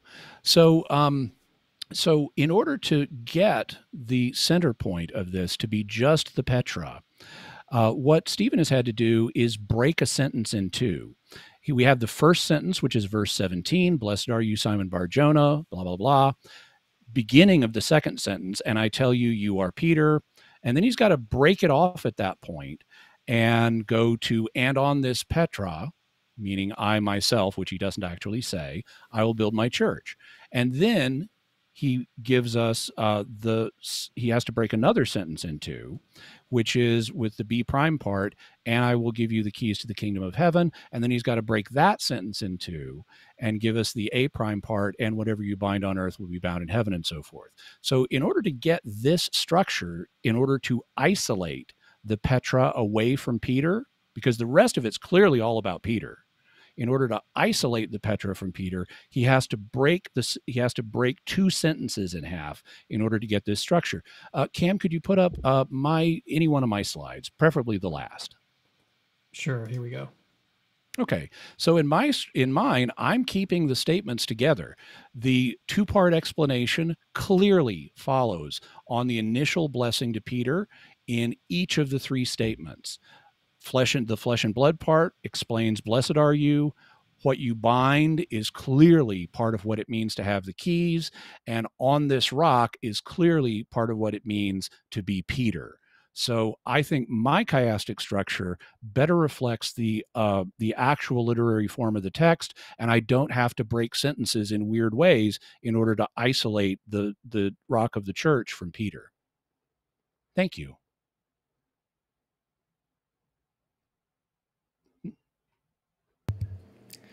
So I would like briefly to respond to this point about the chiasm. I would note that it is not strange to break up the chiasm in the way that I did, because actually you have a certain structure. So if you'll open up the slide, please, Cameron. In my interpretation of the chiastic structure, basically you have two verbs, a verb, two verbs, a verb, two verbs. So you have, blessed are you, Simon Bar-Jonah, for flesh and blood has not revealed this to you, but my Father in the heavens. That's two verbs. The second one, you are Petros. That's one verb. On this Petra, I will build my church. That's a verb. And the gates of Hades will not prevail against it. That's another two verbs. Then you have a single verb, I will give you the keys of the kingdom of heaven. That's one verb. And then whatever you bind on earth will have been bound, and so on. So you have two verbs, one verb, two verbs, one verb, two verbs. So there is a logical way of breaking up the chiasm here. I will note, however, that with your chiasm, you have basically the sentence is broken up after a conjunction. So if you would open up, please, his slide with his reading. So if you'll see here, blessed are you, Simon Bar-Jonah, for flesh and blood has not revealed this to you, but my Father in heaven. So there, in almost every case, you've broken up the sentence where there is you've broken up the parts of the sentence where there is a conjunction, and so that's yep. You have a similar grammatical structure here, but it's not as if these are totally. And that's why we have conjunctions, is to join different meaning units together into sentences. I agree with you. However, there is a certain point here. So in C1, you do not have a conjunction breaking off the next part of C1. So the pattern of breaking with a conjunction falls apart there. Now, I don't think that this is a very strong point, because strictly speaking, what makes a chiasm is not the conjunctions or the verbs and all that. It's what's being talked about. It's the actual topic. So you can still have a chiasm even if you don't have exactly the same grammatical structure in both cases. But I will note that I have this pattern in my interpretation of the chiasm. You have two verbs, one verb, two verbs, one verb, two verbs. And your breaking apart of the passage is for every conjunction, except at the beginning of chapter 9, at verse 19, because you don't have a conjunction there. You have a verb breaking off the next part of the structure. Yeah, mine is semantic, meaning it's based on meaning units. And I think that the meaning units are much more obvious to a reader of Matthew's gospel than counting how many verbs are present in a particular run of text. So I would say that I think mine is the more obvious in a literal sense. It's the more obvious structure of this text. Whether it's obvious depends on how you interpret the name Petros. Again, if you take Petros as meaning of the rock, like I did, like Augustine does, and if you see in the differentiated usage of Petros and Petra a difference of referent, then it does not seem to me at all obvious that your way of breaking apart the text is the right way. Yeah, I would disagree there because remember, when I started studying this text, I was of the opinion that Peter is not the rock and that the Petra is something different than Peter is. So I didn't do this as an ad hoc move to make this fit Peter being the rock. I came at it from the other perspective. I came at it saying Peter is not the rock, and this set of structures was so obvious to me that I had to change my view. See, I think you were right at the first and you were wrong later. So you should go back to your initial opinion. My view, by the way, is one that is shared by numerous Protestant scholars. Now, I don't say that as if that's proof of anything, because of course it's not. But I think, just as you noted, that various church fathers have various interpretations of this, in addition to Peter being the rock. Loads of very qualified Protestant scholars, D.A. Carson, F.F. Bruce, tons of others, R.T. France, agree that, yeah, Peter is the rock. They then try to build a firewall to say, well, yeah, but that doesn't mean there are later popes. And that's a separate issue that has to be talked about. But in terms of is Peter the rock, that is broadly agreed to in Protestant scholarship as well as Catholic and Orthodox scholarship. I agree, but let's give Stephen the final word. Arguments. Mm-hmm. I was going to let Stephen give the final word here. Yeah, I was going to let you give the final word, and then we'll switch over to do some Q&A. How's that sound? Sounds great. Yeah. So I think that you can tell there's a reason why some commentators call this the most controversial passage in the New Testament, because there's so many things to talk about, and there are so many different ways of attacking the text that it's very hard to come to a firm conclusion. Now, like I was saying to you, Jimmy, I think you had the right idea when you first started reading this passage and you went down the wrong direction. So I think you should go back to your initial idea about Peter being something other than the rock. And I think I think that this is a very good argument. The fact is that Jesus doesn't use the same word twice, even though he easily could have. Even though all the commentators grant that Matthew easily could have had Jesus say, Sue Petros kai epi tuto to Petro, using the same word twice. He could have done that, but he doesn't. He says, Sue Petros kai epi tau te Petra. Already he uses two words. It already suggests a difference of referent, and it makes Jesus's discourse needlessly complicated. And then when you consider the fact that the last time Matthew mentions Peter is in his denial of Christ, and then after that he sort of disappears into the crowd. Now, if I mention something in the middle of one of my papers, for example, when I was in school, if I mention something in the middle of one of my papers that was really important, and then and then the ending of my paper either doesn't pick up that point at all, or else I go in the entirely opposite direction and I don't resolve the tension, you might think I were a bad writer. Because when you bring up a point like this, and if the idea is precisely that Peter is the rock on which the church is built, you would not expect the last thing that Matthew says to be that Peter denies Jesus and goes away and cries bitterly. This is why some scholars even think that Matthew thought that Peter was an apostate and a false disciple, because he does exactly what Christ says, whoever denies me before men. But again, the idea that Peter is the rock on which the church is built turns Matthew into this anti-Petrine polemic, which is unnecessary. It's much more consonant, like I say, I think, to read the rock as Jesus. And Simon is Petros because he is of the rock. He is of the Petra. Now, at this point, I'm just repeating my arguments, and I think it will be good to answer some questions from the audience. But I very much have enjoyed the discussion. I very much have enjoyed the discussion from Jimmy also. I thought there was some great back and forth, and I appreciated the points that he raised. So I want to thank both of you for having me on and for agreeing to do the chat with me. Thank you. And I just want to chime in and agree with Stephen there that it's been thus far, it's been a great discussion and we've had a lot of really good exchanges. And I also want to thank Cameron for having us both on. Yeah. All right. Well, let's get to some questions now. So my formatting's all off here. So from Cranman Photo Cinema, he says, and he actually has sent in a few questions, so we'll get through all of his actually at first here. So he says, Jimmy, if Matt 16 is so obviously about Peter, then how do you explain all the different views of the ECFs? You'll have to explain what that is. Doesn't Early seem that church fathers. obvious. Yeah, well, I think the early fathers. church fathers have different views because they are they have a polyvalent view of Scripture. That means that you have a single text that has multiple layers of meaning, and they're referring to different things. This is something I find in listening to Protestant discussions of this passage, where Protestants will propose, like, okay, maybe it's Peter in the sense that he is confessing Christ. Well, yeah, I can agree. That's a sense that you can get out of this. There are, I guess, this is a mode of thought that frequently is not really fully appreciated because it's not typically used in the Protestant community.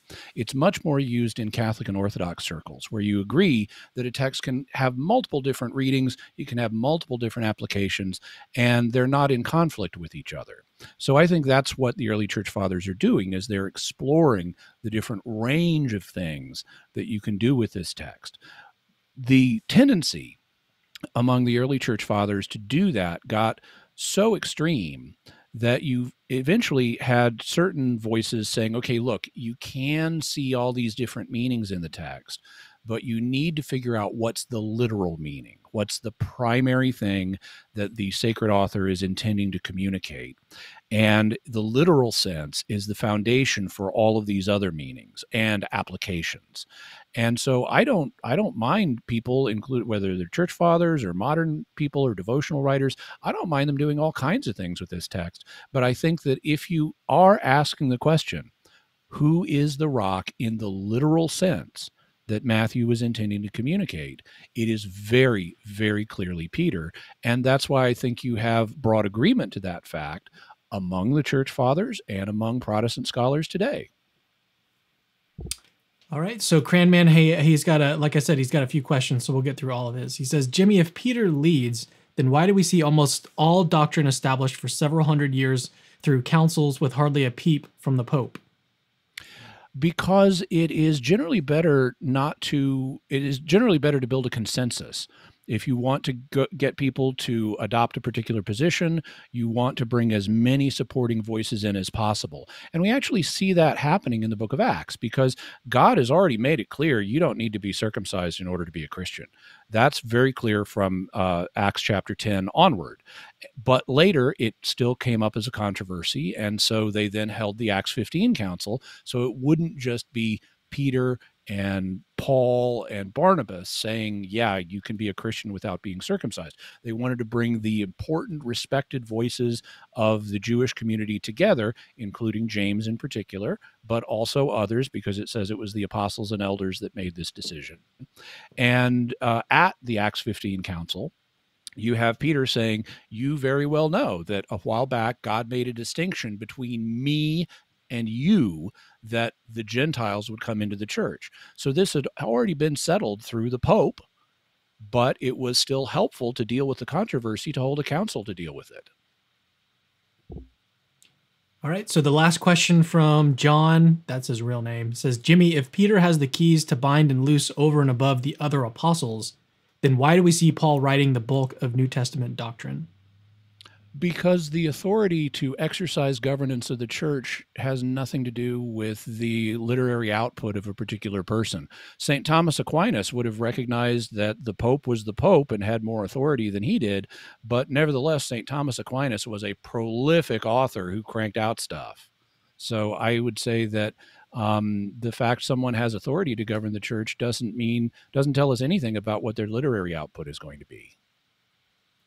And then we had a really nice comment from Joshua Backrads. I don't know how to say this. He says, love you, Stephen. Amazingly smart. Just a very nice comment. Stephen is pretty smart. I'll give him that. Kind of smart. All right. A Goy for Jesus. He says, if the Petrine office in the New Testament is about evangelizing Jews, apostle to the circumcision, wouldn't the papal office's views about never doing that mitigate against the reality of an ongoing office? So I who do suppose you that's want? for, yeah, I For was me? going to say, I Okay. suppose that's for you. And then Stephen, if you've got any comments, feel free to Well, share. popes can make mistakes, and actually, the Pope has not said don't evangelize Jews. There are sensitivities in light of the Holocaust about how that needs to be done, but even if you had the Pope today saying never evangelize Jews, that would just mean he's wrong.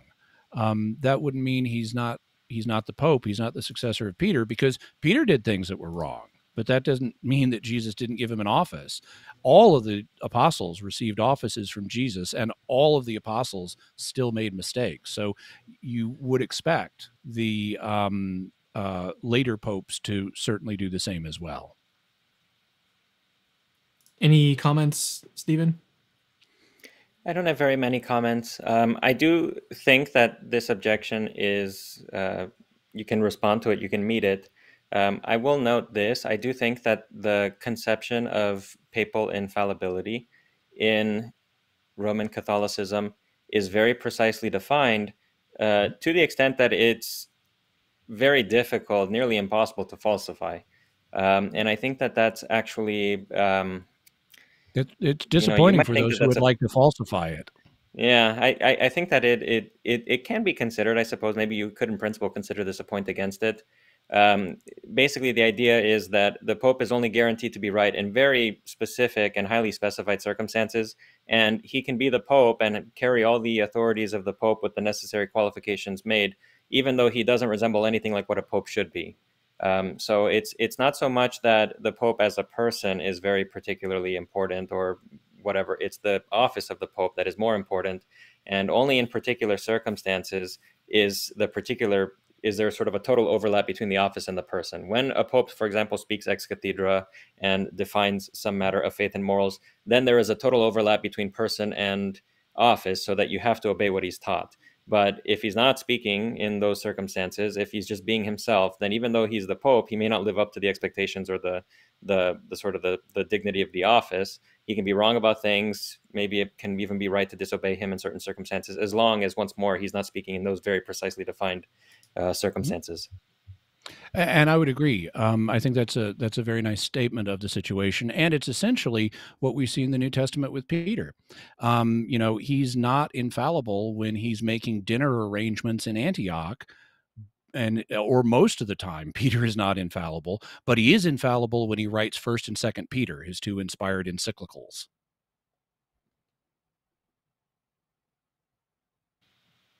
Whoops, pulled up the wrong scene here. No, I did. I got the right one. Okay, here's the next question from the other Paul. He says, the question for Jimmy. For your case today, you adopted a Protestant method of looking at the text and not minding patristic opinion. Will you consistently apply this in other scriptural debates against Protestants? Well, I didn't exclude patristic opinion. I think that in order to interpret a text, we have to deal with the text first on its own terms, and to the extent needed, we can then pull in additional information. Now, in interpreting a scriptural text, it needs to not contradict other things I know as a Catholic, but this isn't. The meaning of Peter being the rock does not contradict other things, and so I don't need to go to the church fathers, and they're mixed anyway. So for purposes of a discussion like this, nose counting the fathers and saying who has many more meanings of what, and did this particular father hold this view or that view, or what combination of views, it would muddy the waters. So what I did was simply stick with, let's take the text on its own terms first. We don't need to go to these other considerations, because if you take the text on its own terms, it shows Peter's the rock, and so I've established what I need to establish. Any thoughts on that, Stephen? No? Okay. All right, so here's the last super chat that was sent in. Thank you guys for sending these in. So writer John Buck, and this is a little bit off topic, if the early Christians only took a performative understanding of Christ's presence in the Eucharist like Zwingli, then shouldn't we see a debate at some point between the realists and the Zwingliists? And why don't we have Stephen chime in here on this one? Well, I am a Zwinglian about the Eucharist, and I certainly would be interested in having a chat with somebody about this topic. I wrote a book on the topic. It's currently under review for publication. I don't know whether it will get published, but it's under review. So I would certainly be open to talking to somebody. I noticed that there is recently, especially among Protestants, a trend in the direction of the doctrine of the real presence. But for various reasons, I think that that's the wrong way to go. I think that Zwingli is right about this. So I would certainly myself be open to a chat about it with somebody. And I was similarly of a Zwinglian persuasion when I was an evangelical, but I would expect that there would be a debate in the early church fathers, because there were clearly realists among the early church fathers when it comes to the Eucharistic presence.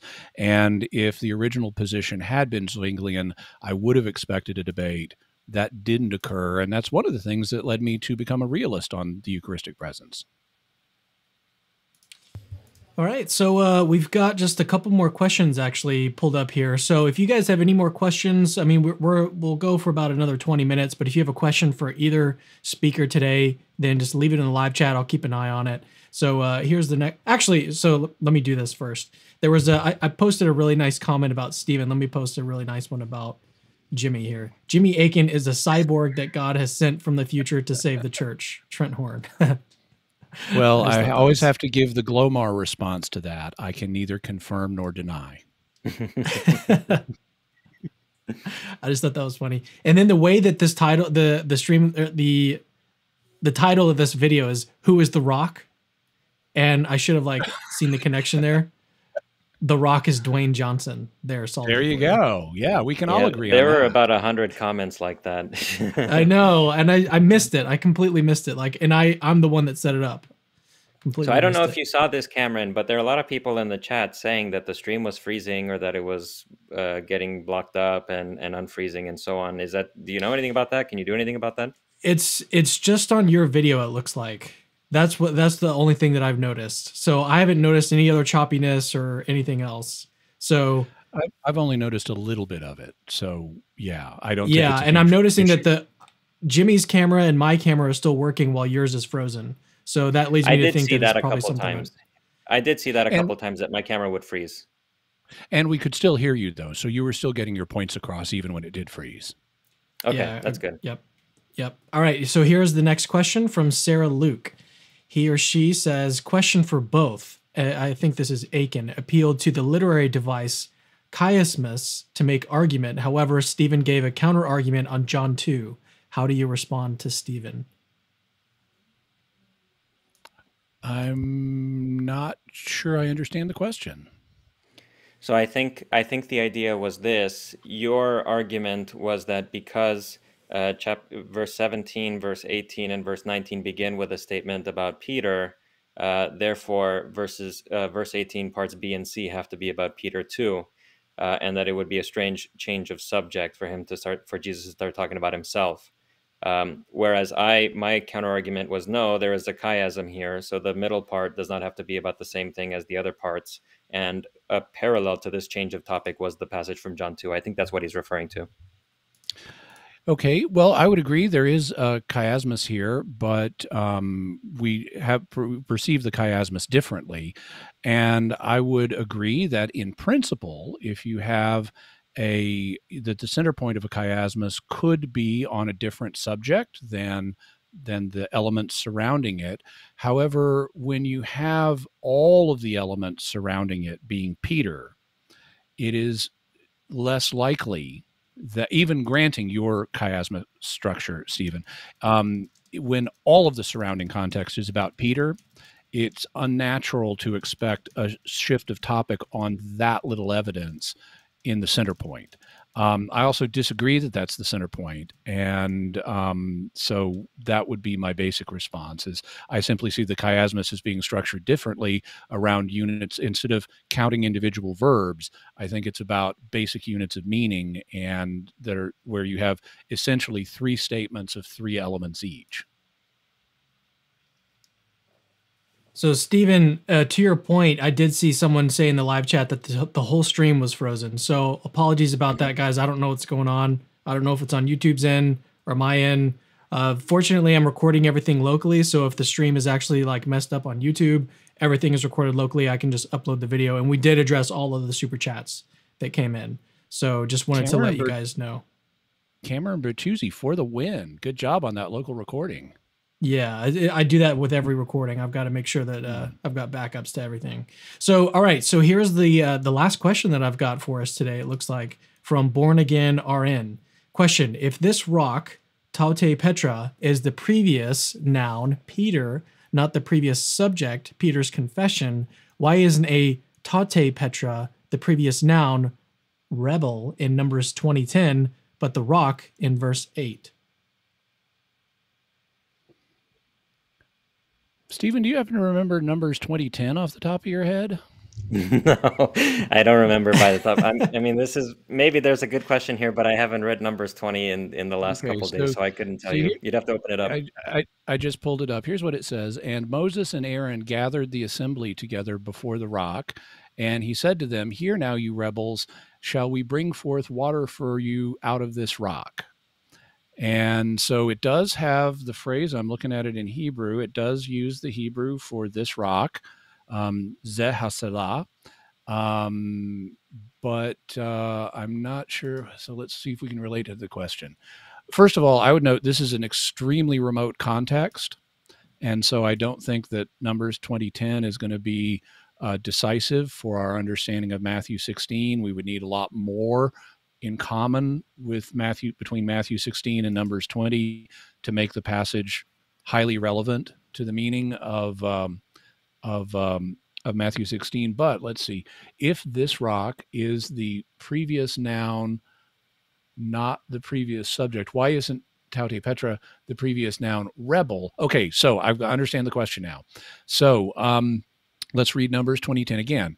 And Moses and Aaron gathered the assembly together before the rock, and he said to them, "Hear now, you rebels, shall we bring forth water for you out of this rock?" Okay, so what we have going on here is this. It's not simply the previous noun. When I was addressing this issue, if you go back and watch the playback, you should see me saying the previous relevant or possible noun or something like that. If I won't give a counterexample for sake of time, but so here at the end of Numbers 20:10, we have, "Shall we bring forth water for you out of this rock?" And that tells us that this tells us we should look for a previous reference to the same thing. And ordinarily, if nothing else, it would be the previous noun. But in this case, we know something more. It's a rock. So this rock tells us that we're talking about a rock. So you want to look back to not just the previous noun, but the previous reference to a rock. And we do find that when it says Moses and Aaron gathered the people before the rock. So in this case, actually, you bring out a very good point, Born Again RN. I meant to bring this up, but I don't know that I quite got it out. The phrase "this rock" in Matthew 16 tells us we're talking about a rock. So not only do we want to look to the previous noun, we want to look to the previous reference to a rock. And the previous reference to a rock is "you are Peter." So not only does it fit the previous noun rule, it's also the previous thing under discussion, the previous rock. Yeah, Stephen, any thoughts here, or should we move? We did get one more question that was sent in. We can keep going. Okay, so here's the last one, and I promise this is the last one now. So from Nick Height, he says, question for both. In this verse, could Jesus be commissioning the Peter's apostolic ministry, but not establishing the papacy? What are your thoughts? Let's start with Stephen. Okay. So I do agree that this is what's happening. I think, for example, that when Christ says to Peter, "I will give you the keys of the kingdom of heaven, and whatever you shall bind, whatever, blah, blah, blah." I think that's what he's doing. He is telling him, "I'm going to give you the keys of the kingdom of heaven, and with these keys, you are going to open and shut, bind and loose in accordance with the will of heaven." Now, what are those keys? I do not think, even though a lot of people see here a reference to Isaiah chapter 22, and they think that, there's that reference in Isaiah 22 to Shebna being replaced with Eliakim, and God is going to give Eliakim the key of the house of David, and what he opens, no one will shut, and what he shuts, no one will open. A lot of people seem to think that because Shebna is being replaced with Eliakim as in his position of sort of second in command or a chief steward or whatever, that this is the parallel between the two passages. I think actually that the parallel is in the image of the keys, but not in the being placed in second of command. I think that when Jesus says, I'm going to give you the keys of the kingdom of heaven, he is talking about he's going to be empowering Peter with something that will give him an authority to bind and to loose, and which will open up the kingdom of heaven to people. And what is that? It's going to be the gospel of the risen Jesus, that he's going to receive this commissioning at the end of the gospel when all the disciples are gathered at the mountain, and he says, all authority has been given to me. Go therefore into all the nations and make disciples of them, teaching them to obey everything that I've taught you. That's when he receives the keys. And the keys that he receives are the gospel of Christ and his teachings. And he binds and looses in accordance with the will of heaven, in the sense that, unlike the Pharisees who bound or loosed whatever they wanted, Peter, in preaching the gospel, is going to bind what will have been bound in heaven, and is going to loose what will have been loosed in heaven. So the keys, therefore, are the gospel that is given to Peter, but it's not given only to Peter. So he is being set up in an apostolic ministry. He's being set up to preach the gospel to people, but it is not unique to him. It's not something that other people in principle could not possess. So that's how I would interpret that passage. Jimmy? Okay. Can you put up the question again, just so I can make sure I'm answering it directly? Could Jesus be commissioning Peter's apostolic ministry, but not establishing the papacy? So let me address that first. Well, he could be, but the context doesn't indicate that. Let me explain what I mean. The reason he's not just commissioning Peter's apostolic ministry is because Peter's already an apostle. Jesus chose the apostles in Matthew chapter 10 and gave them their commission at that point. So Peter's already an apostle. This is something over and above that. Now, so this is some new office. And if you're told Jesus is founding his church on you, I think it's pretty straightforward to understand that as well. Once he ascends back to heaven, Peter's the one in charge. And so I concluded, when I first made my discoveries about the structure of this passage, that meant the Catholics were right about there's a pope.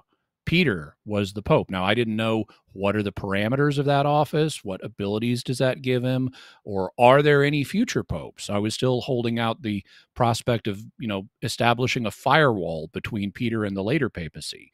But I had to say, Catholics are right. Jesus made Peter the boss of the 12 apostles, and not just here, but Luke 22, where Jesus is answering the question of who is the greatest, and he ends up pointing to Peter after making a couple of preliminary points, and also John 21, where he establishes Peter in a shepherding role over the other disciples.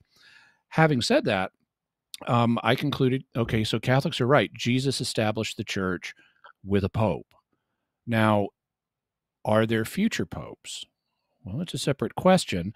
I think that, like most scholars, I think there is a reference here to Isaiah 22 and the chief steward of the house of David that has a key with which he opens and shuts. And when you have that key with binding and loosing, I think it's a very clear allusion to that passage, just like Protestant scholars like F.F. Bruce and others have pointed out. And I think that, like F.F. Bruce said, Jesus is making Peter the chief steward of his new kingdom, just like David had a chief steward who was over his household that we read about in Isaiah 22. You've got David the king, and then you've got the chief steward under him. You've got Jesus as the new David, and Peter as the new chief steward.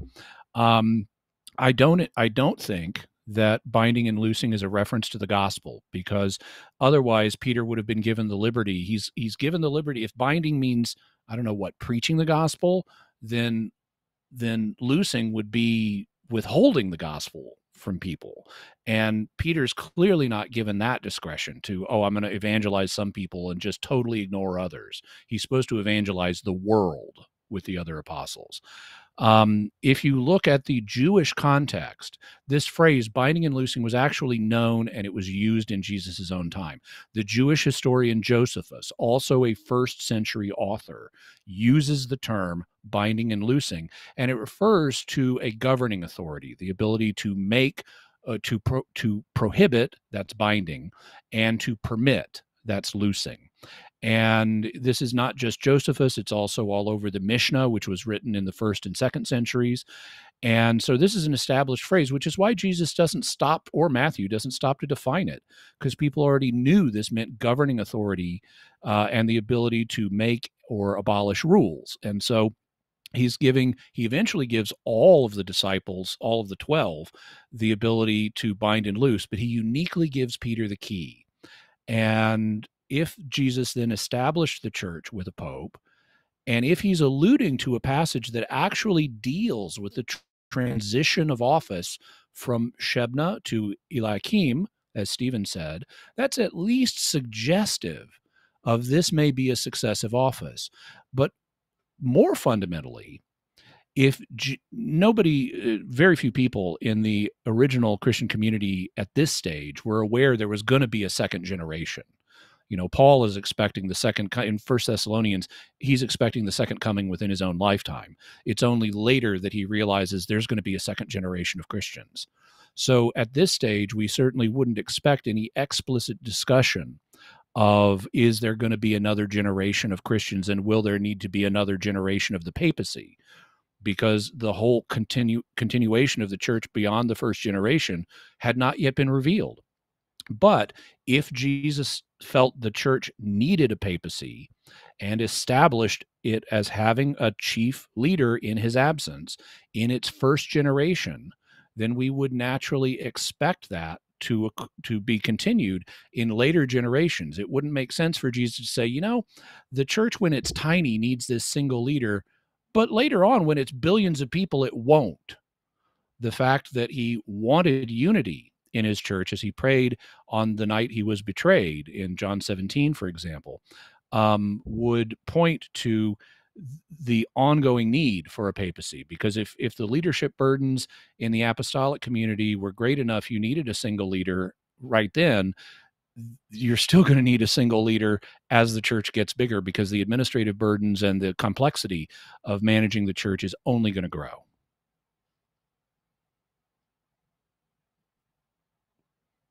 Cam, you're muted. Sorry about that. I muted my. Anyways, I was coming in to say we had a couple more super chats come in, but how are you guys doing on time? I'm fine. I'm free. Okay, so let's get to these 2 super chats, and then please, guys, don't send any more in so we can close out this episode. From Cactoid Jim, this is actually a really good question, and I'm really interested to hear how you guys respond to this. At both, is there any reason to think that you're chiastic? How is it pronounced? Chiastic. Chiastic structure is exclusively correct in exclusion of your opponent's interpretation. It's late. Who do you want to go first? Let's have Stephen, because you went for a while just now, Jim. Okay, sounds good. So I would not put very much weight on the chiastic structure. It seems to me how you interpret Petra, whether you have the same referent as in Petros or not, it seems to me that's going to determine where the chiasm is. So it's not that there's a chiasm this way or it's depending on the interpretive decisions that you make about the referent of Petra, that is going to dictate the precise nature and the structure of the chiasm. But I don't think the chiasm by itself is going to do very much or is going to do very much work. I would significantly agree with that. I don't think that I think my articulation of the chiasm is superior. I think it's the one that would be the most obvious to someone, looking at the units of meaning instead of counting verbs within the units of meaning. I think the obvious structure is the obvious one. But I think that the natural way to read this is ultimately not about whether there's a chiasm here or not. I think you look at this, we've got a context of blessings on Peter, and you've got then these elaborations of the initial 3 statements. We've got 3 blessings on Peter, each of which gets a 2-part elaboration. all of that points to Peter being the rock, whether this was structured chiastically or not. All right, that was shorter than I was expecting. So here's from Joshua, another one from Backrads. For Stephen, why do you think that critical scholars like Ehrman and Price take the opposite view to yours? Much love. Well, I would say that people like Bart Ehrman and Robert Price are already wrong about so many things that they have an inclination towards falsehood. So they would probably take this reading too. It's just a part of the general inclination towards falsehood that exists in them. And so this is just a further manifestation of it. I don't know. I mean, people can, it's not like there are no reasons to take an alternative view. Jimmy just gave us a very nice presentation, and he showed, listen, this is one way that you can think about things. Even if I disagree with Jimmy at the end of the day, I don't think that the alternative reading is totally impossible. I can see why a person would think that. It's just that I don't think that actually that case is perfectly convincing at the end of the day. I think that another perspective is more convincing personally, but why do they take that way? I mean, I don't know. It's the facetious answer is that they're already disposed towards falsehood, so this would just be a further manifestation of that. The serious answer is that there are a lot of reasons to think a lot of things, and everybody, the average person has some reasons, whether they can explicitly formulate them or not. The average person has some reasons at their disposal for the things that they believe. So it's not surprising to me that there are going to be people out there that might disagree with what I say. Jimmy, do you have any thoughts on that? I would chime in and agree. Whenever someone says, well, why, if you think this, why do you think someone else says something different? My inclination is to say, well, you got to ask him. You'd have to ask Bart Ehrman or Robert Price why they take the interpretation they do. At the same time, I would mention, and having just debated Bart Ehrman, and it's been a while since I met Bob Price, but with both of them, they've both been very nice to me. And I do have obviously profound differences with both of them. And they could be right on, and are right on individual things. But whether they are right on this particular subject, if they're taking Peter to be the rock, well, I agree with that. But it's because my reasons are my reasons, which I've articulated here, and you'd have to ask them what their reasons are. So let's do this. Let's do some closing thoughts, closing statements from each of you, just overall thoughts on the dialogue today. And let's start with you, Jimmy, and then we'll let Stephen have the last word. Okay. Well, I very much appreciate coming on to discuss this. Like I said, this is a passage that was central to my religious life, because I was a happy evangelical, and when I discovered this about it, and it was so obvious, I had to change my position, and I had to say, Jesus made Peter the boss. Once he ascends back into heaven, that means he's the Pope. And I didn't know what all the implications of that office would be, or whether there would be future popes. Maybe you could draw a firewall there. But I said, Catholics are right. Jesus established the church with a pope. And if they were right about that, that means I have to look at every subject with an open mind. And so I took a year while I was in grad school and went through all of the different categories of systematic theology with an open mind to whether the Catholic position on them were true or not. And as a result of that, it concluded that the Catholic Church was true and that I needed to become a Catholic. But just focused on this, even if you aren't a Catholic or don't think there's a future papacy, I think the argument for Peter being the rock is very strong, which is why it has been held by people throughout church history, including by a large number of Protestant scholars today. Having said that, Stephen has presented his side very vigorously. He's obviously a smart guy. We've been able to be charitable to each other throughout the discussion, and I really appreciate that. And so as a brother in Christ, Stephen, I want to say thank you for engaging in a wonderful discussion, and I hope we can interact more in the future, including on subjects we agree on. Yeah, I also would like to thank you, Jimmy, for a very interesting discussion, and you make a good case. I I was listening to some of your stuff recently. I think you're a very fascinating person with a lot of very diverse interests, and you always have something interesting to say about everything. So I very much appreciated the chance to chat with you and to talk to you about this. I do think that Matthew chapter 16 and these particular verses, this is sort of like a crossroads, a theological crossroads. And I think that the way that you interpret this text is really going to send you off into one or the other direction. I think that with Jimmy, you see an example of reading this text one way and ending up in the direction of Roman Catholicism, which is a very elaborate and well-defined and sort of like internally coherent and sort of a fortress of a theological system. On the other hand, if you interpret things my way, I think that you get pushed in the direction of a kind of a Zwinglianism. And I haven't yet in one place elaborated all the consequences of this, although I've been writing about it and talking about it in different places. But notice the difference between our proposals. Jimmy, for example, thinks that Peter is given a unique office in Christ's church. He's also given a special authority that pertains particularly to that office. And this authority is such that, he can make sort of definitive decisions about what is going to fly and what isn't going to fly in the church. And this office is successional. So you have this entire sort of traditionalist structure of the church, if you want to call it that, that comes out by taking Jimmy's reading of this text. Whereas if you take my reading of the text, there's nothing special about Peter at all. The only infallibility that Peter has is when he preaches the gospel, when he preaches Christ's words. And everything that comes from Peter himself could be right, could be wrong. The only time he is guaranteed to be right is when he preaches what Christ himself taught. And that sort of creates a level playing field. That means that Peter and anybody who is a Christian has the keys of the kingdom of heaven to the extent that they preach the gospel. And what they bind is bound in heaven when the consequence, for example, Jimmy referenced this earlier. If you preach the gospel, if you preach what Jesus teaches, for example, if Jesus forbids that you should strike someone who has struck you first, you have to turn the other cheek. When you preach that, you will bind what will have been bound in heaven because God himself does not allow it, and therefore you're not allowing it either on the basis of God's authority. Or alternatively, if, for example, you allow a person to eat certain foods because Christ himself declared all foods clean, then you will have loosed what will have been loosed in heaven because once more, you're following God's lead.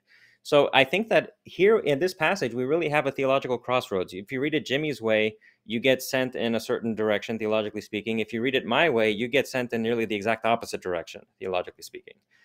So I think that this passage is really fascinating. I think that it's really interesting to see such radically opposed paradigms sort of confront each other over this text. It was very enjoyable for me. I really liked chatting with Jimmy about it, and I appreciated the pushback and the counter argumentation. And hopefully the discussion will continue.